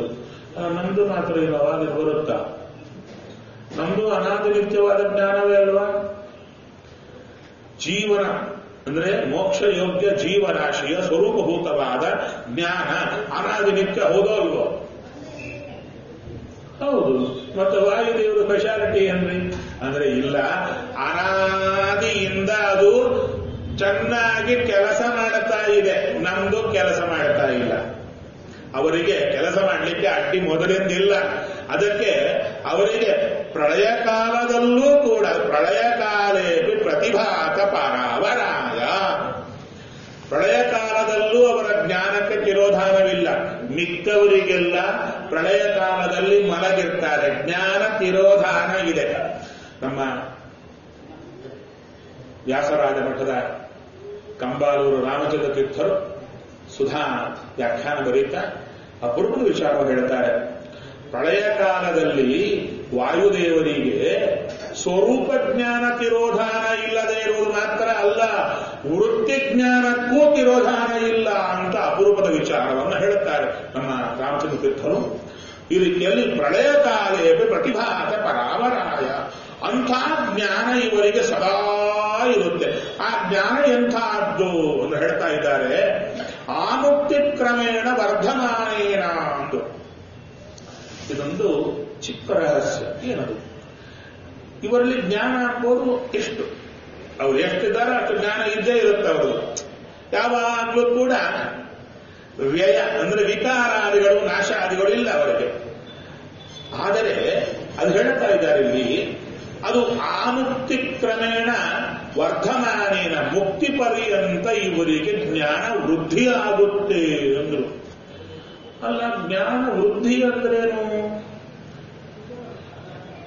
ಮುಂದೆ ಬರೋ ಜ್ಞಾನ ಇವಾಗಿಲ್ಲ, ನಂತರ ಬರೋ ಜ್ಞಾನ ಮುಂದೆ ಇಲ್ಲ ಅಂತ ಅರ್ಥ ತಾನೆ? ಹಾಗಲ್ಲ ಅಂದ್ರು. ಇವರಲ್ಲಿ ಜ್ಞಾನ ಯಾವಾಗ್ಲೂ ಒಂದೇ ರೀತಿಯಾಗಿರುತ್ತೆ, ಆದರೆ ವರ್ಧಮಾನೇನ ಅಂದ್ರು. ಇದರ್ಥ ಆಗಿಲ್ಲ ಅಂದ್ರು. ಅದಕ್ಕೆ ಬ್ರಹ್ಮದೇವರು ಹೇಳುತ್ತಾರೆ, ನನಗೆ ವಾಯುದೇವರಿಗೆ ಎನ್ನಲಿ ಪ್ರಾಣನಲ್ಲಿ ಭೇದ ಎಣಿಸುವವ ಯಾವುದರಲ್ಲಿ? ಜ್ಞಾನ ಭಕ್ತಿ ವೈರಾಗ್ಯಗಳಲ್ಲಿ ಭೇದ ಎಣಿಸಿದರೆ ಅವ ದೈತ್ಯ ಅಂತ ಹೇಳ್ತಾರೆ. ಅವ ಸಂಶಯ. ಇಬ್ಬರಲ್ಲಿ ಜ್ಞಾನದ ಲೆವೆಲ್ ಒಂದೇ ಇದ್ರೆ ಮತ್ತೆ ನೀವು ಪದ ಪ್ರಯುಕ್ತ ಜಾಸ್ತಿ ಅಂತ ಹೇಳ್ತಾರಲ್ಲ ಬ್ರಹ್ಮದೇವರು, ಆ ಜಾಸ್ತಿ ಏನು ಅಂದಾಗ ಹೇಳ್ತಾರೆ, ಇಬ್ಬರಿಗೂ ಭಗವಂತನ ಬಗ್ಗೆ ಒಂದೇ ಜ್ಞಾನ, ಆದರೆ ಇಬ್ಬರು ಭಗವಂತನ ನೋಡುವ ಸ್ಪಷ್ಟತ ವ್ಯತ್ಯಾಸ ಇರುತ್ತೆ. ಅದರ ಪ್ರಕಾಶ ಸಂಹಿತಾದಲ್ಲಿ ವಿಸ್ತಾರವಾಗಿ ಹೇಳ್ತಾ ಬರ್ತಾರೆ. ಹೇಗೆ ಅಂದ್ರೆ, ಉಚ್ಚೈಶ್ರವ ಅಂದ್ರೆ ದೇವತಾ ಕುದುರೆ, ಅದು ವೇಗವಾಗಿ ಓಡುತ್ತಾ ಇದ್ರೆ ಹೇಗೆ ಸೂರ್ಯನ ಕಾಂತಿಯಲ್ಲಿ ಓಡುತ್ತಾ ಇದ್ರೆ ಎಷ್ಟು ಸ್ಪಷ್ಟ ಕಾಣಬೇಕೋ ಅಷ್ಟು ಸ್ಪಷ್ಟತ ದೇವರ ದರ್ಶನದಲ್ಲಿ ಬ್ರಹ್ಮದೇವರಿಗೆ. ವಾಯುದೇವರಿಗೆ ಅಂದ್ರೆ ಚಂದ್ರನ ಕಾಂತಿಯಲ್ಲಿ ಕುದುರೆಯನ್ನ ನೋಡಿದಂತೆ ವಾಯುದೇವರಿಗೆ ಜ್ಞಾನ ಒಂದೇ, ದೇವರ ದರ್ಶನದ ಸ್ಪಷ್ಟತೆಯ ಆಧಿಕ್ಯ ಪದ ಪ್ರಯುಕ್ತ ಬಂತು. ಹಾಗೆ ಅಂತ ವಾಯುದೇವರಿಗಿಂತ ಬ್ರಹ್ಮದೇವರ ಜ್ಞಾನ ಜಾಸ್ತಿ ಅಂತ ಹೇಳಲಿಕ್ಕಿಲ್ಲ, ಶಬ್ದ ನುಡಿದ್ರೆ ಕತ್ತರಿಸ್ಬಿಡ್ತಾರೆ. ಇಬ್ಬರಿಗೂ ಈಕ್ವಲ್ ಸ್ಟೇಟಸ್, ಈಕ್ವಲ್ ಜ್ಞಾನ, ಆದರೆ ಸಾಧನೆಯಿಂದ ಬಂದ ಹೆಚ್ಚಿಗೆ ಏನು ಅಂದ್ರೆ ಸ್ಪಷ್ಟತ, ಕ್ಲಾರಿಟಿ ಬರ್ತಾ ಇದೆ. ಅದನ್ನು ಹೇಳ್ತಾ ಇದ್ದಾರೆ, ಆನುಕ್ತಿ ಕ್ರಮೇಣ ವರ್ಧಮಾನೇನ. ಇವರ ಜ್ಞಾನದಲ್ಲಿ ಸ್ಪಷ್ಟತ ಅಂಬೋದು ಒಂದೇ ಜ್ಞಾನ ಚೆನ್ನಾಗಿದೆ, ಅವರ ಅನುಭವಕ್ಕೆ ಭಗವಂತ ಎಟಕೋದು ಅಂಬೋದು ವೃದ್ಧಿ ಆಗ್ತಾ ಬರುತ್ತೆ. ಆದ್ದರಿಂದ ತಥೋ ಅವ್ಯಯೇನ ವ್ಯಯೇನ ಅಂದ್ರು. ನೀವು ಇದು ಬೆಳೆಯುತ್ತಾದ್ದರಿಂದ ವಿಕಾರವುಳ್ಳದ್ದು ಅಂತ ನೀವು ಹೇಳ್ತೀರಾ? ಇಲ್ಲ, ಅವ್ಯಯೇನ ಅದು ಯಾವಾಗಲೂ ಒಂದೇ ತರ ಇದೆ, ಸ್ಪಷ್ಟತ ಬೆಳೆಯುತ್ತಾ ಇದೆ. ಆದ್ದರಿಂದಲೇ ವಾಯುದೇವರ ಜ್ಞಾನ ಎಂಥದ್ದು ಅಂದ್ರೆ ಸದಾ ಪೂರ್ಣೇನ, ಯಾವಾಗಲೂ ಪೂರ್ಣವಾಗಿದೆ. ಹೇಳ್ತಾರೆ ವೇದೋಕ್ತ ಅಧಿಕ ವಿಷಯೇಣ ಅಂದ್ರು. ಇದೊಂದು ದೊಡ್ಡ ವಿಷಯ. ವೇದ ಸಂವಾದಿನ ಅಂತ ವೇದದಲ್ಲಿ ಏನೇನು ವಿಚಾರ ಬರುತ್ತೆ ಅದೆಲ್ಲ ವಾಯುದೇವರ ಬ್ರಹ್ಮದೇವರ ಮಾತುಗಳಲ್ಲಿ ಸದಾ ಇರುತ್ತೆ. ವೇದದಲ್ಲಿ ಏನೇನು ಬರುತ್ತೆ ಅವರ ತಲೆಯಲ್ಲಿದೆ. ಲಕ್ಷ್ಮೀದೇವಿ ವೇದವನ್ನ ಮೀರಿದ ಜ್ಞಾನ ಲಕ್ಷ್ಮೀದೇವಿಗೆ, ಅದಕ್ಕೆ ವೇದಪೀಠ ಅಂತ ಇದೆಲ್ಲ ನಾವು ಕೇಳಿದ್ದೇವೆ. ಇಲ್ಲಿ ಹೇಳ್ತಾ ಇದ್ದಾರೆ ವೇದೋಕ್ತ ಅಧಿಕ ವಿಷಯೇಣ ಅಂದ್ರು. ಅಂದ್ರೆ ಲಕ್ಷ್ಮೀದೇವಿಗೆ ವಿಶೇಷವಾಗಿ ವೇದ ಹೇಳುವ ಭಗವಂತನ ಗುಣಗಳಕ್ಕಿಂತ ಜಾಸ್ತಿ ಲಕ್ಷ್ಮೀದೇವಿಗೆ ಗೊತ್ತು. ವಾಯುದೇವರಿಗೆ ಅಷ್ಟಿಲ್ಲದಿದ್ದರೂ ವೇದ ಹೇಳುವುದಕ್ಕಿಂತ ಜಾಸ್ತಿ ಇವರಿಗೆ ಗೊತ್ತು ಅಂದ್ರು. ಅಷ್ಟೇ ಅಲ್ಲ, ವೇದ ಸಂವಾದಿನ ಅಂದ್ರು. ವೇದ ಸಂವಾದಿನ ಅಂದ್ರೇನು? ಇವರು ಹೇಳುವ ಭಗವಂತನ ಉಪಾಸನೆಗೆ ವೇದ ಸಂವಾದ ಅಲ್ಲ, ವೇದ ಹೇಳುವುದಕ್ಕೆ ಇವರು ಹೇಳುವ ಮಾತು ಸಂವಾದ. ಅಂದ್ರೆ ಸಾಕ್ಷಿ. ಎಸ್, ವೇದ ಹೇಳುವುದಕ್ಕೆ ಸಾಕ್ಷಿ ಯಾವುದು? ವಾಯುದೇವರ ಮಾತು ಹೇಳ್ತಾ ಇದ್ದಾರೆ. ಇನ್ನ ವೇದ ಸಂವಾದಿನ ಮಹಾಜ್ಞಾನೇನ ಶತ ಜನ್ಮ ಪೂರ್ಣ ಮುದಿತ ಅಪರೋಕ್ಷ ಜ್ಞಾನೇನ, 100 ಜನ್ಮಗಳಲ್ಲಿ ಪೂರ್ಣ ಸಾಧನೆ ಮಾಡಿಕೊಳ್ಳುತ್ತಾರೆ. ಹೋಗ್ತಾನೆ ಮುದಿತ ಆನಂದಭರಿತವಾದಂಥ ಅಪರೋಕ್ಷ ಜ್ಞಾನೇನ, ಅಂಥ ವಿಶೇಷವಾದ ಅಪರೋಕ್ಷ ಜ್ಞಾನದಿಂದ ಪ್ರತಿಭಾತಿಶಯೇನ ಚ, ಅಪರೋಕ್ಷ ಜ್ಞಾನ ಪ್ರತಿಭಾ ಅಂದ್ರೆ ಭಗವಂತನ ಕುರಿತು ವಿಶೇಷವಾದ ಹೊಳೆತ, ಅದರಿಂದ ಕೂಡಿಕೊಂಡ ವಾಯುದೇವರನ್ನು ನಾನು ನಮಸ್ಕಾರ ಮಾಡುತ್ತೇನೆ ಅಂತ ಹೇಳ್ತಾ ಇದ್ದಾರೆ. ಇನ್ನ ಅವರ ವಿಷಯವನ್ನ ಹೇಳ್ತಾ ಬರುತ್ತಾ ನಮಗೆ ಏನು ಉಪಕಾರ ಮಾಡುತ್ತಾರೆ ಎಂಬುದನ್ನು ಹೇಳ್ತಾರೆ. ಸುಪ್ತ್ಯಾದೌ ಜೀವಂ ಸ್ವಾಂತರ್ನಿವೇಶ್ಯ ಭಗವತ್ ಪ್ರವಿಷ್ಟಾಯ. ಜಾಗೃತ ಕಾಲ, ಸ್ವಪ್ನ ಕಾಲ, ಸುಷುಪ್ತಿ ಕಾಲ ಅಂತ 3. ಈ ಸುಷುಪ್ತಿ ಕಾಲದಲ್ಲಿ ಜೀವ ಅಂದ್ರೆ ಸ್ವಲ್ಪ ಹೇಳಬೇಕಾಗುತ್ತೆ. ಜೀವ ಹೃದಯ ಕಮಲದಲ್ಲಿ ಇರ್ತಾನೆ. ಮೂಲೇಶನ ಪಾದ ಮೂಲದಲ್ಲಿ ಮುಖ್ಯ ಪ್ರಾಣ, ಅಲ್ಲಿ ಜೀವ ಇರುತ್ತಾನೆ. ಆ ಜೀವನ ಪ್ರಕಾಶ, ದೀಪದ ಪ್ರಕಾಶದಂತೆ ಜೀವನ ಪ್ರಕಾಶ ಇಡೀ ಶರೀರ ವ್ಯಾಪಿಸಿ ನಿಂತಿರುತ್ತೆ. ಅಂಥ ಪ್ರಕಾಶ ಜಾಗೃತ ಕಾಲದಲ್ಲಿ ಎಲ್ಲಾ ಕಡೆ ವ್ಯಾಪಿಸಿರುತ್ತೆ. ಆ ಪ್ರಕಾಶವನ್ನ ಜಾಗೃತ ಕಾಲದಲ್ಲಿ ಎಲ್ಲಾ ಕಡೆ ವ್ಯಾಪಿಸುವಂತೆ ಮಾಡೋದೇ ವಾಯುದೇವರು. ಸ್ವಪ್ನ ಕಾಲದಲ್ಲಿ ಆ ಪ್ರಕಾಶವನ್ನೆಲ್ಲ ತೆಗೆದು ಮನಸ್ಸಿಗೆ ಮಾತ್ರ ಸೀಮಿತ ಮಾಡುತ್ತಾರೆ ವಾಯುದೇವರು. ನಂತರ ಸುಷುಪ್ತಿ ಕಾಲದಲ್ಲಿ ಜೀವನ ಪ್ರಕಾಶವನ್ನೆಲ್ಲ ಜೀವನೊಳಗೆ ಅಡಗಿಸಿ ತಾವು ಜೀವನೊಳಗೆ ನಿಂತು ಇನ್ನೊಂದು ರೂಪದಿಂದ ಈ ಜೀವನನ್ನ ಪ್ರಾಜ್ಞನಾಮಕ ಭಗವಂತನ ಹತ್ತಿರ ಕರೆಕೊಂಡು ಹೋಗ್ತಾರೆ. ಹೇಗೆ ಕರೆಕೊಂಡು ಹೋಗ್ತಾರೆ ಎಂಬುದನ್ನು ಚೆನ್ನಾಗಿ ಹೇಳ್ತಾ ಇದ್ದಾರೆ. ಜೀವಂ ಸ್ವ ಅಂತರ್ನಿವೇಶ್ಯ ಗಿಲತಿ ಅಂತ ಹೇಳ್ತಾರೆ. ವಾಯುದೇವರು ಒಂದು ರೂಪದಿಂದ ಜೀವನನ್ನ ತಮ್ಮ ಹೊಟ್ಟೆಯಲ್ಲಿ ಇಟ್ಟುಕೊಂಡು ಸ್ವಾಂತರ್ನಿವೇಶ್ಯ ಭಗವತ್ ಪ್ರವಿಷ್ಟಾಯ ದೇವರ ತೇಜಸ್ಸನ್ನು ಪ್ರವೇಶ ಮಾಡುತ್ತಾರಂತೆ ಸುಷುಪ್ತಿ ಕಾಲದಲ್ಲಿ. ಅಂದರೆ ಶಾಸ್ತ್ರದಲ್ಲಿ ಬರುವ ಏನೇನು ವಾಯುದೇವರ ಅಪರೂಪದ ರಹಸ್ಯ ವಿಚಾರಗಳಿವೆ ಬೆಚ್ಚಿ ಹೇಳ್ತಾ ಇದ್ದಾರೆ ನಮ್ಮ ವ್ಯಾಸರಾಜ ಗುರು ಸಾರ್ವಭೌಮರು. ಇನ್ನ ವಿಶೇಷವಾಗಿ ಅವರ ವಿಶೇಷವಾದ ಅತ್ಯಲ್ಪ ದುಃಖ ಸ್ಪೃಷ್ಟತ್ವೇತಿ ಜೀವರನ್ನ ಎರಡು ಭಾಗ ಮಾಡುತ್ತಾರೆ. ದುಃಖ ಸ್ಪೃಷ್ಟ ತದಸ್ಪೃಷ್ಟ ಅಂತ. ದುಃಖ ಸ್ಪೃಷ್ಟರು ಅಂದರೆ ಚೇತನರು ಎಷ್ಟು, ದುಃಖ ಸ್ಪೃಷ್ಟ ದುಃಖ ಅಸ್ಪೃಷ್ಟ. ದುಃಖ ಸ್ಪರ್ಶ ಇರತಕ್ಕಂಥವರು, ದುಃಖದ ಸ್ಪರ್ಶ ಇಲ್ಲದವರು ಅಂತ. ಅದರಲ್ಲಿ ರಮಾ ಅವರೆಲ್ಲ ದುಃಖ ಅಸ್ಪೃಷ್ಟರ ಗುಂಪಿಗೆ ಬಂದರು, ಮಿಕ್ಕವರೆಲ್ಲ ದುಃಖ ಸ್ಪೃಷ್ಟರ ಗುಂಪಿಗೆ ಬಂದರು. ಅವಾಗ ಬ್ರಹ್ಮಾದಿ ದೇವತೆಗಳು, ಬ್ರಹ್ಮದೇವರು, ವಾಯುದೇವರು ಮೊದಲಾದ ಋಜುಗಣಸ್ಥರ ಪರಿಸ್ಥಿತಿ ಏನು? ದುಃಖದ ಸ್ಪರ್ಶ ಅವರಿಗಿದೆ ಅಂತ ಹೇಳುತ್ತೀರಲ್ಲ, ಆ ದುಃಖ ಸ್ಪರ್ಶ ಎಂಥದ್ದು ಅವರಿಗೆ ಅಂತ ಪ್ರಶ್ನೆ, ದೊಡ್ಡ ಪ್ರಶ್ನೆ ಇದು. ಅದಕ್ಕೆ ತುಂಬಾ ಸುಂದರವಾಗಿ ಉತ್ತರ ಕೊಡ್ತಾ ಇದ್ದಾರೆ. ಅತ್ಯಲ್ಪ ದುಃಖ ಸ್ಪೃಷ್ಟತ್ವೇಪಿ, ದುಃಖ ಸ್ಪೃಷ್ಟರಲ್ಲಿ ಅತ್ಯಲ್ಪ ಟಾಪ್ಮೋಸ್ಟ್ ಇನ್ನ ಟಚ್ ಅವರಿಗೆ ದುಃಖ ಸ್ಪರ್ಶ ಇದೆಯೋ ಇಲ್ವೋ ಅನ್ನೋ ರೀತಿಯಲ್ಲಿ ಟಚ್ ಇದೆ ಅವರಿಗೆ. ಅಷ್ಟಾದ್ರೂ ಇದೆಯಲ್ಲ ಅವರಿಗೆ. ನೀವು ಬಿದ್ದಿರಲ್ಲ, ಅವ್ರು ಬಿದ್ದೇ ಇಲ್ಲ, ಇಲ್ರಿ ಚೂರು ಖಾಲಿ ಅಂತಲ್ಲ, ಸಾಕು ನಮಗೆ. ಇನ್ನೊಬ್ಬರು ಸ್ವಲ್ಪ ದುಃಖ ಬಂದ್ರೆ ನಮ್ಗೆ ಆನಂದ. ಅದಕ್ಕೆ ವಾಯುದೇವ ದುಃಖ ಇದೆಯೋ ಇಲ್ವೋ, ದುಃಖ ಸ್ಪಷ್ಟ ಹೌದೋ ಇಲ್ವೋ, ಆದ್ದರಿಂದ ಅಜ್ಞಾನ ಇರಲೇಬೇಕು ಅಂತ. ದುಃಖ ಎಲ್ಲಿದ್ರೆ ಅಲ್ಲಿ ಅಜ್ಞಾನ ಇರಲೇಬೇಕಲ್ರಿ. ಅಜ್ಞಾನಿಗೆ ದುಃಖ ಬರುತ್ತಾ? ದುಃಖ ಬರಲ್ಲ. ವಾಯುದೇವರಿಗೆ ದುಃಖ ಸ್ಪರ್ಶ ಇದೆ, ಆದ್ದರಿಂದ ಅಜ್ಞಾನ ಇರಲೇಬೇಕು ಅಂತ ಎಲ್ಲೆಲ್ಲೆಲ್ಲಿಗೂ ಹೋಗ್ತಾರೆ. ಅದಕ್ಕೆ ನಿಲ್ಲಿಸ್ತಾರೆ. ಅಲ್ಲಿಗೆ ವ್ಯಾಸರಾದರೆ ಉತ್ತರ ಅದು. ಅತ್ಯಲ್ಪ ದುಃಖ ಸ್ಪೃಷ್ಟತ್ವೇಪಿ ಆತ್ಮ ಸಂಬಂಧಿತೆಯ ಭೋಗಾಭಾವಾತ್ ಹೇಳ್ತಾರೆ. ಇವರಿಗೆ ದುಃಖ ಸ್ಪರ್ಶ ಅತ್ಯಲ್ಪ. ಹೇಗಿದೆ ಅಂದರೆ ಇವರು ದುಃಖ ಸ್ಪರ್ಶ ಇರತಕ್ಕಂಥ ಜೀವರಾಶಿಗಳಲ್ಲಿ ಸೇರಿದ್ದಕ್ಕೆ ಇವರಿಗೆ ಹೆಸರು ಮಾತ್ರ ಅಷ್ಟೇ. ಆ ದುಃಖದ ಭೋಗ ಇದೆಯಾ ಇವರಿಗೆ? ಅತ್ಯಲ್ಪ ದುಃಖದ ಭೋಗ ಇದೆಯಾ? ಇಲ್ಲ ಅಂತ ಹೇಳ್ತಾ ಇದ್ದಾರೆ. ಆದರೆ ಇವರಿಗೆ ದುಃಖವೇ ಇಲ್ಲ. ಇನ್ನ ಈ ಜೀವರಾಶಿಗಳ ಗುಂಪಿನಲ್ಲಿ ಸೇರಿದ್ದಕ್ಕೆ ಹೆಸರು ಮಾತ್ರ ಹೊತ್ತಿದ್ದಾರೆ. ಅದಕ್ಕೆ ಹೇಳ್ತಾ ಇದ್ದಾರೆ, ಆತ್ಮ ಸಂಬಂಧಿತೆಯ ಭೋಗಾಭಾವಾತ್. ಯಾಕೆ ಅವರಿಗೆ ಭೋಗ ಇಲ್ಲ? ಅನಭಿಮಾನಾಚ್ಚ, ಅಭಿಮಾನ ರಹಿತರು, ಸದಾ ಅಭಿಮಾನ ಅವರಿಗೆ ಇರಲ್ಲಾದ್ದರಿಂದ ಅವರಿಗೆ ದುಃಖ ಭೋಗ ಸದಾ ಇಲ್ಲವೇ ಇಲ್ಲ.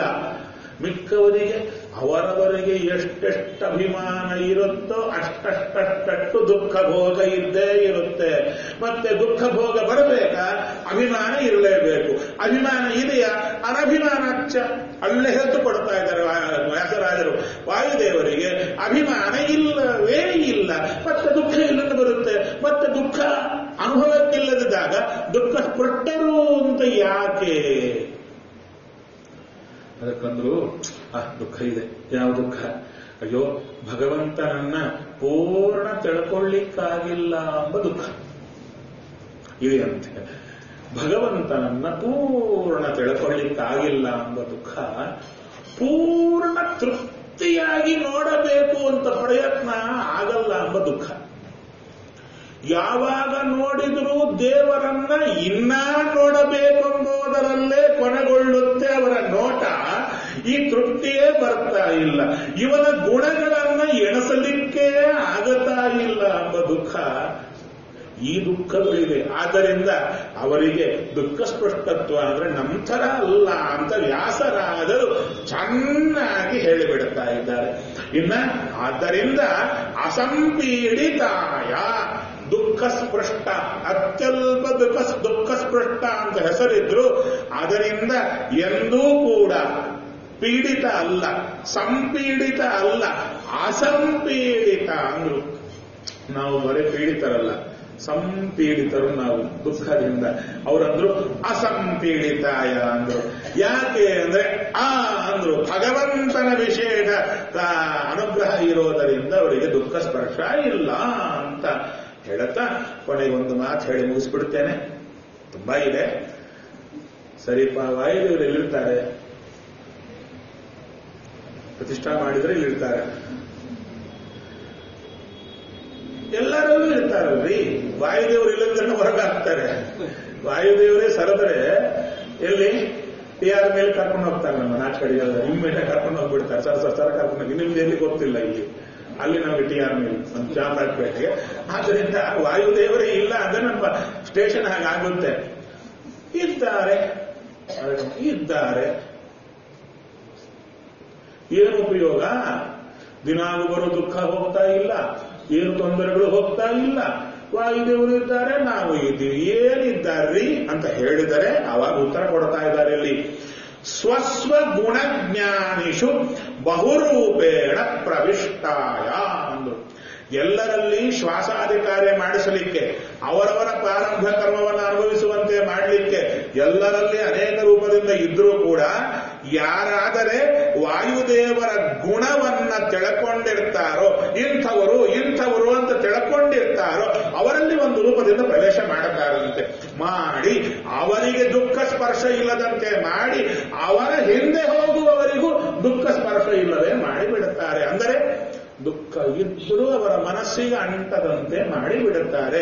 ಅಂಥ ಅಪರೂಪದ ವಿಷಯವನ್ನ ವ್ಯಾಸರಾಜರು ಹೇಳ್ತಾ ಇದ್ದಾರೆ. ಸ್ವಸ್ವ ಗುಣ ಜ್ಞಾನಿಷು ಬಹುರೂಪೇಣ ಪ್ರವಿಷ್ಟಾಯ, ಒಂದಲ್ಲ ಎರಡಲ್ಲ ಅನೇಕ ರೂಪದಿಂದ ಪ್ರವೇಶ ಮಾಡಿ ಅವರ ಸಂಸಾರ ಈ ಸಾಗರವನ್ನು ಕತ್ತರಿಸಿಬಿಡತಕ್ಕಂಥ ವಾಯುದೇವರ ಅಪರೂಪದ ಜ್ಞಾನದು. ಅಂದರೆ ವಿಶೇಷ ಮೂರ್ತಿ ಪರಿಚಯ ವ್ಯಾಸರಾಯರು ಮಾಡಿಕೊಡ್ಲಿಲ್ಲ. ವ್ಯಾಸರಾಜರಿಗೆ ಎಷ್ಟೆಲ್ಲ ಗೊತ್ತಿದೆ ಅಷ್ಟೆಲ್ಲ ಮಾಡಲಿಲ್ಲ. ಇಷ್ಟು ಏನು ಕೇಳಲಿಕ್ಕೆ ಎಷ್ಟೊತ್ತಾಯಿತು, ಪೂರ್ಣ ಕೇಳಲಿಕ್ಕೆ, ಇನ್ನ ವಿಸ್ತಾರವಾಗಿ ಕೇಳಲಿಕ್ಕೆ ಎಷ್ಟೊತ್ತಾಗುತ್ತೋ, ಎಷ್ಟು ದಿವಸ ಆಗುತ್ತೋ. ಅಷ್ಟೇ ಅಲ್ಲ, ದಿನಾಗೂ ಅದನ್ನ ನೆನೆಯಬೇಕಾದರೆ ಇಷ್ಟಾದ್ರೆ ಸಾಕು ಸ್ವಾಮಿ, ವರ್ಷಕ್ಕೊಮ್ಮೆ ನೆನೆಯುತ್ತೇವೆ ಅಂತ ಹೇಳ್ತೀವಿ. ಅದಕ್ಕಂದ್ರು ವಾಯುದೇವರ ಗುಣಗಳು ಇಷ್ಟಲ್ಲ, ಇನ್ನ ಎಷ್ಟೋ ಇವೆ.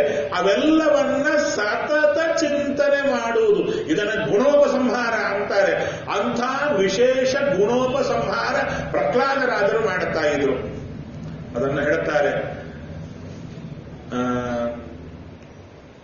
ತಸ್ಯ ಪುತ್ರಾಹ ಚತ್ವಾರಃ, ಹಿರಣ್ಯಕಶಿಪುವಿನ ಮಕ್ಕಳು 4 ಜನ. ಅವರು ಎಂಥವರು? ಪರಮಾದ್ಭುತಾಹ ಅಂತ ಹೇಳುತ್ತಾ ಅದರಲ್ಲಿ ಪ್ರಹ್ಲಾದೋ ಭೂರ್ಮಹಾಂಸ್ತೇಷಾಂ ಗುಣೈಹಿ ಮಹದುಪಾಸಕಃ, ಭಗವಂತನ ಮತ್ತು ವಾಯುದೇವರ ವಿಶೇಷ ಗುಣೋಪಾಸಕರವರು ಅಂತ ನಾರದರೇ ಹೇಳುತ್ತಾರೆ.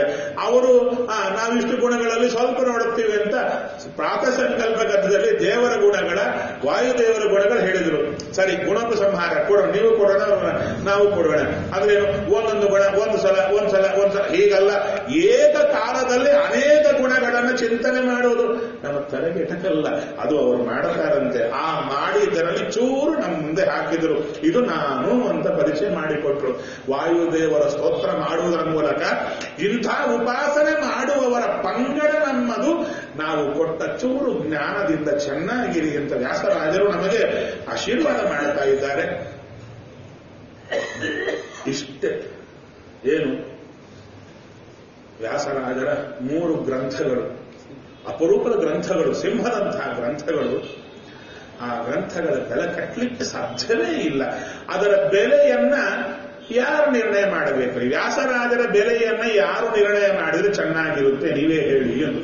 ಅದಕ್ಕೆ ನಾವು ಮಧ್ವರಾಯರು ನಿರ್ಣಯ ಮಾಡಿ ಚೆನ್ನಾಗಿರುತ್ತೆ ಅಂದ್ರೆ ಅವರನ್ನು ನಮ್ಗೆ ಯಾಕಪ್ಪ, ದೊಡ್ಡವ್ರ ವಿಚಾರ ಬಿಟ್ಟು ಬಿಡೋಣ, ನಿರ್ಣಯ ಮಾಡುವುದಲ್ಲ ನಮಗಿಂತ ದೊಡ್ಡವರಿದ್ದಾರೆ. ವೇದವ್ಯಾಸರೇ ನಿರ್ಣಯ ಮಾಡಿದರು ಪುರಾಣದಲ್ಲಿ.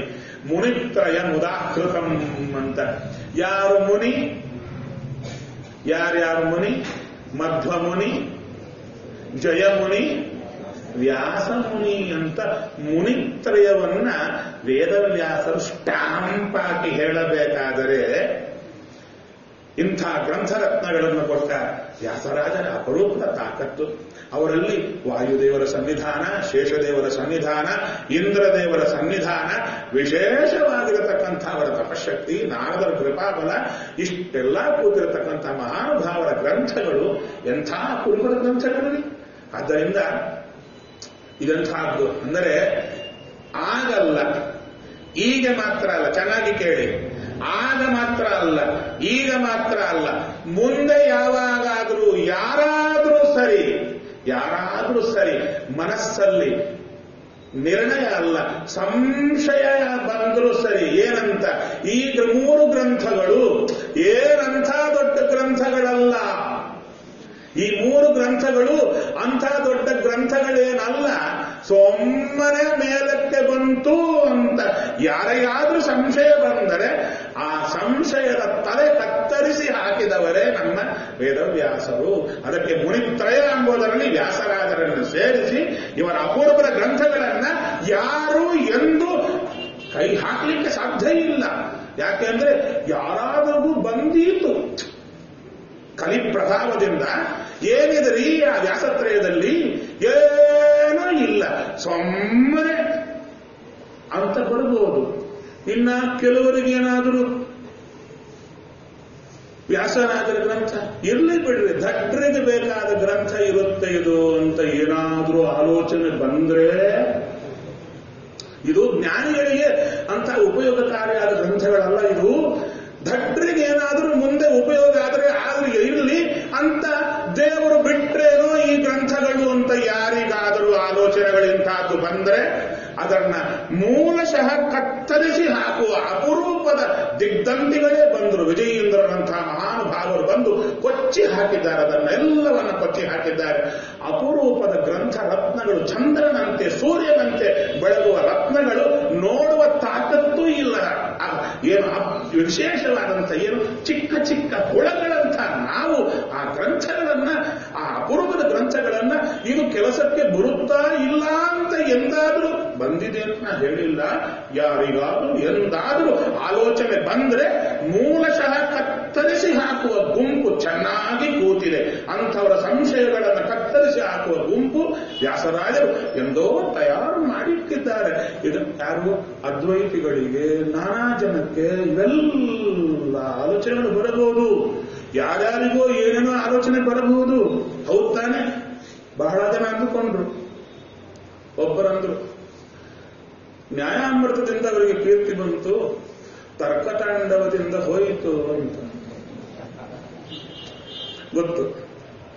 ಅದಕ್ಕೆ ಉತ್ತರ ಕೊಟ್ಟರು, ಇನ್ನಷ್ಟು ಬಂತು ನಿಮ್ಗೆ ಗೊತ್ತಾಗಿಲ್ಲಷ್ಟೇ ಅಂತ ವಿಜಯೇಂದ್ರರು ಉತ್ತರ ಕೊಟ್ಟರು. ಹಾಗೆ ವ್ಯಾಸರಾಜರ ಗ್ರಂಥಗಳ ಬಗ್ಗೆ ಯಾರೇ ಇರಲಿ, ಏನೇ ಇರಲಿ, ಯಾವ ಕಾಲದಲ್ಲೇ ಆಗಲಿ, ಈ ಗ್ರಂಥಗಳಿಗೆ ಪ್ರಯೋಜನ ಇದೆಯಾ ಎಂಬ ಶಬ್ದ ಬಂದರೆ ಆ ಇಡೀ ಸಂಶಯದ ತಲೆಯನ್ನೇ ಕತ್ತರಿಸುವ ಪಡೆಯೇ ಸಿದ್ಧವಾಗಿ ಆಕಾಶದಲ್ಲಿ ಕೂತಿದ್ದಾರೆ. ಅವರು ಕೆಳಗೆ ಬರ್ತಾರೆ. ಯಾವಾಗ ಸಂಶಯ ಮೇಲಕ್ಕೆ ಬರುತ್ತೋ ಮೇಲಿನವರ ಕೆಳಗೆ ಬಂದು ಆ ಸಂಶಯ ತಲೆ ಕತ್ತರಿಸಿ ಹೋಗ್ತಾರೆ. ಅಲ್ಲ, ಈ ಕಲಿಕಾಲದಲ್ಲೂ ಮೇಲಿನವರು ಕೆಳಗೆ ಬರ್ತಾರ ಅಂದ್ರೆ ವಿಜಯದಾಸರು ಹೇಳುತ್ತಾರೆ, ಕಲಿಕಾಲದಲ್ಲಿ ಕಲಿಯ ಪಂಗಡದವರೆಲ್ಲ ಬಂದರೆ ಅವರ ಪ್ರತ್ಯರ್ಥಗಳು ದೇವತೆಗಳು ಬಾರಲೇನೈ ಅಂತ ಕೇಳುತ್ತಾರೆ. ಅಂತಹ ದೇವತೆಗಳು ಬಂದು ವ್ಯಾಸರಾಜರ ಅಪರೂಪದ ಗ್ರಂಥಗಳ ಆ ವಿಶೇಷ ಗಾಂಭೀರ್ಯವನ್ನ ಎತ್ತಿ ಹಿಡಿದು ಆ ಸಂಶಯಗಳ ತಲೆಯನ್ನ ಕತ್ತರಿಸಿ ಹಾಕ್ತಾರೆ ಎಂಬುದರಲ್ಲಿ ಸಂಶಯವೇ ಇಲ್ಲ. ಇಷ್ಟು ಅವರ ಆ ಗ್ರಂಥಗಳ ಬಗ್ಗೆ ಅಪರೂಪದ ಎಚ್ಚರ ನಮ್ಮಲ್ಲಿ ಮೂಡಲಿ, ಸದಾ ಅವರಲ್ಲಿ ಭಕ್ತಿಭಾವ ನಮ್ಮಲ್ಲಿ ಬರಲಿ ಎಂಬಲ್ಲಿಗೆ ವಿಶೇಷವಾದ ವ್ಯಾಸರಾಜರ ಕುರಿತು ಮಾತು ಹೇಳಬೇಕಾದರೆ ಮನಸ್ಸಲ್ಲಿ ಆನಂದ ಬರುತ್ತೆ, ಉದ್ವೇಗ ಉಕ್ಕಿ ಹರಿಯುತ್ತೆ, ಇನ್ನೊಂದಕ್ಕೆ ದುಃಖವೂ ಆಗುತ್ತೆ. ಅವರು ಮಾಡಿದ ಉಪಕಾರವನ್ನ ನೆನೀತಾ ಇಲ್ಲ. ಸರಿಯಾಗಿ ನೆನೀತಾ ಇಲ್ಲ, ಅವರ ಬಗ್ಗೆ ಭಕ್ತಿಯೇ ನಮಗಿಲ್ಲ, ಅದಕ್ಕೆ ದುಃಖ ಆಗುತ್ತೆ. ಆದ್ದರಿಂದ ಅಂತ ಮಹಾನುಭಾವರ ಸ್ಮರಣೆಯನ್ನ ಅವರ ಮುಂದೆ ಮಾಡುವ ಸೌಭಾಗ್ಯವನ್ನ ಕೊಟ್ಟಿರುವಂತಹ ಅಪರೂಪದ ಒಂದು ಈ ಸನ್ನಿಧಾನ. ಇಲ್ಲಿರುವ ಸಮಿತಿ ಜ್ಞಾನಕ್ಕಾಗಿಯೇ ಇಟ್ಟ ಸಮಿತಿ, ಹೌದು ತಾನೆ? ಇಲ್ಲಿ ಜ್ಞಾನ ಕಾರ್ಯಕ್ಕೆ ಬಹಳ ಒಂದು ವಿಶೇಷ ಪ್ರಾಶಸ್ತ್ಯ. ಅವರು ಜ್ಞಾನ ಕಾರ್ಯ ಇಡುತ್ತಾರೆ, ಜ್ಞಾನ ಬೀರುವಂತವರನ್ನ ಕರೆಸ್ತಾರೆ, ಹೀರಿಕೊಳ್ಳೋರು ಬೇಕಲ್ಲ. ನೀವೆಲ್ಲ ಬಂದು ವಿಶೇಷವಾಗಿ ಈ ಜ್ಞಾನ ಕಾರ್ಯವನ್ನು ದಿಗ್ವಿಜಯ ಮಾಡುತ್ತಾ ಇದ್ದೀರಾ. ಹಾಗೆ ಮಾಡಿಸುವವರಿಗೂ ಮಾಡುವವರು ಎಲ್ಲರಿಗೂ ಕೂಡ ಭಗವಂತ ಜ್ಞಾನ, ಭಕ್ತಿ, ವೈರಾಗ್ಯ, ಸಾತ್ವಿಕ ಸಂಪತ್ತು ಎಲ್ಲವನ್ನ ಕೊಟ್ಟು ಅಪರೂಪದ ಜ್ಞಾನಿಗಳ ವಿಶೇಷ ಭಕ್ತಿಯನ್ನು ನಮ್ಮಲ್ಲಿ ಮೂಡಿಸಲಿ ಭಗವಂತ ಎಂಬಲ್ಲಿಗೆ ಶ್ರೀಕೃಷ್ಣ ಅರ್ಪಣ.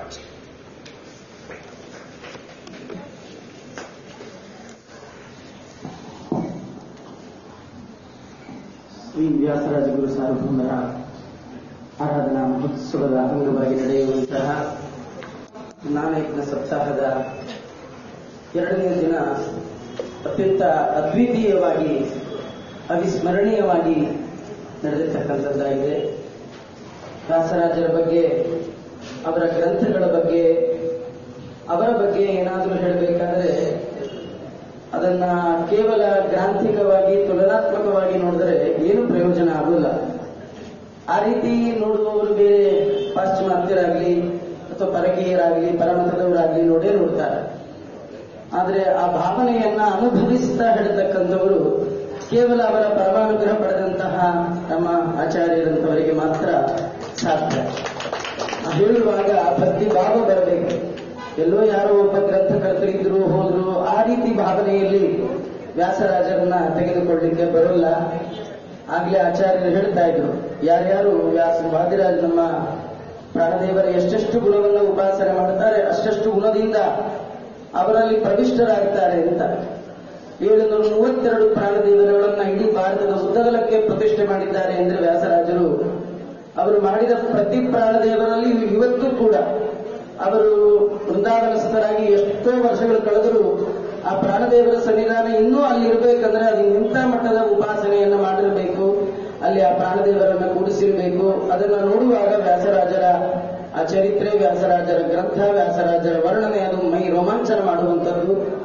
ಅಂತಹ ಉಪನ್ಯಾಸವನ್ನ ನಡೆಸಿಕೊಟ್ಟಂತಹ ಪೂಜ್ಯ ಆಚಾರ್ಯರಿಗೆ ಶ್ರೀಮಠದ ಪರವಾಗಿ ಹಾಗೂ ಎಲ್ಲ ಭಕ್ತವರ್ಗದ ಪರವಾಗಿ ಸಾಷ್ಟಾಂಗ ನಮಸ್ಕಾರವನ್ನ ಮಾಡುತ್ತಾ, ಮತ್ತೆ ಸಮಯ ಸಿಕ್ಕಾಗ ವ್ಯಾಸರಾಜರಿಂದ ರಚಿತವಾದಂತಹ ಈ ಪ್ರಾಣದೇವರ ಗದ್ಯ ಇದನ್ನು ವಿಶೇಷವಾಗಿ ನಮ್ಮೆಲ್ಲರಿಗೆ ಅನುಗ್ರಹ ಮಾಡಿ ತಿಳಿಸಬೇಕು ಅಂತ ಪ್ರಾರ್ಥನೆ ಮಾಡ್ತಾ ಶ್ರೀಕೃಷ್ಣಾರ್ಪಣಮಸ್ತು. ನಾಳೆ ಈ ಪ್ರವಚನ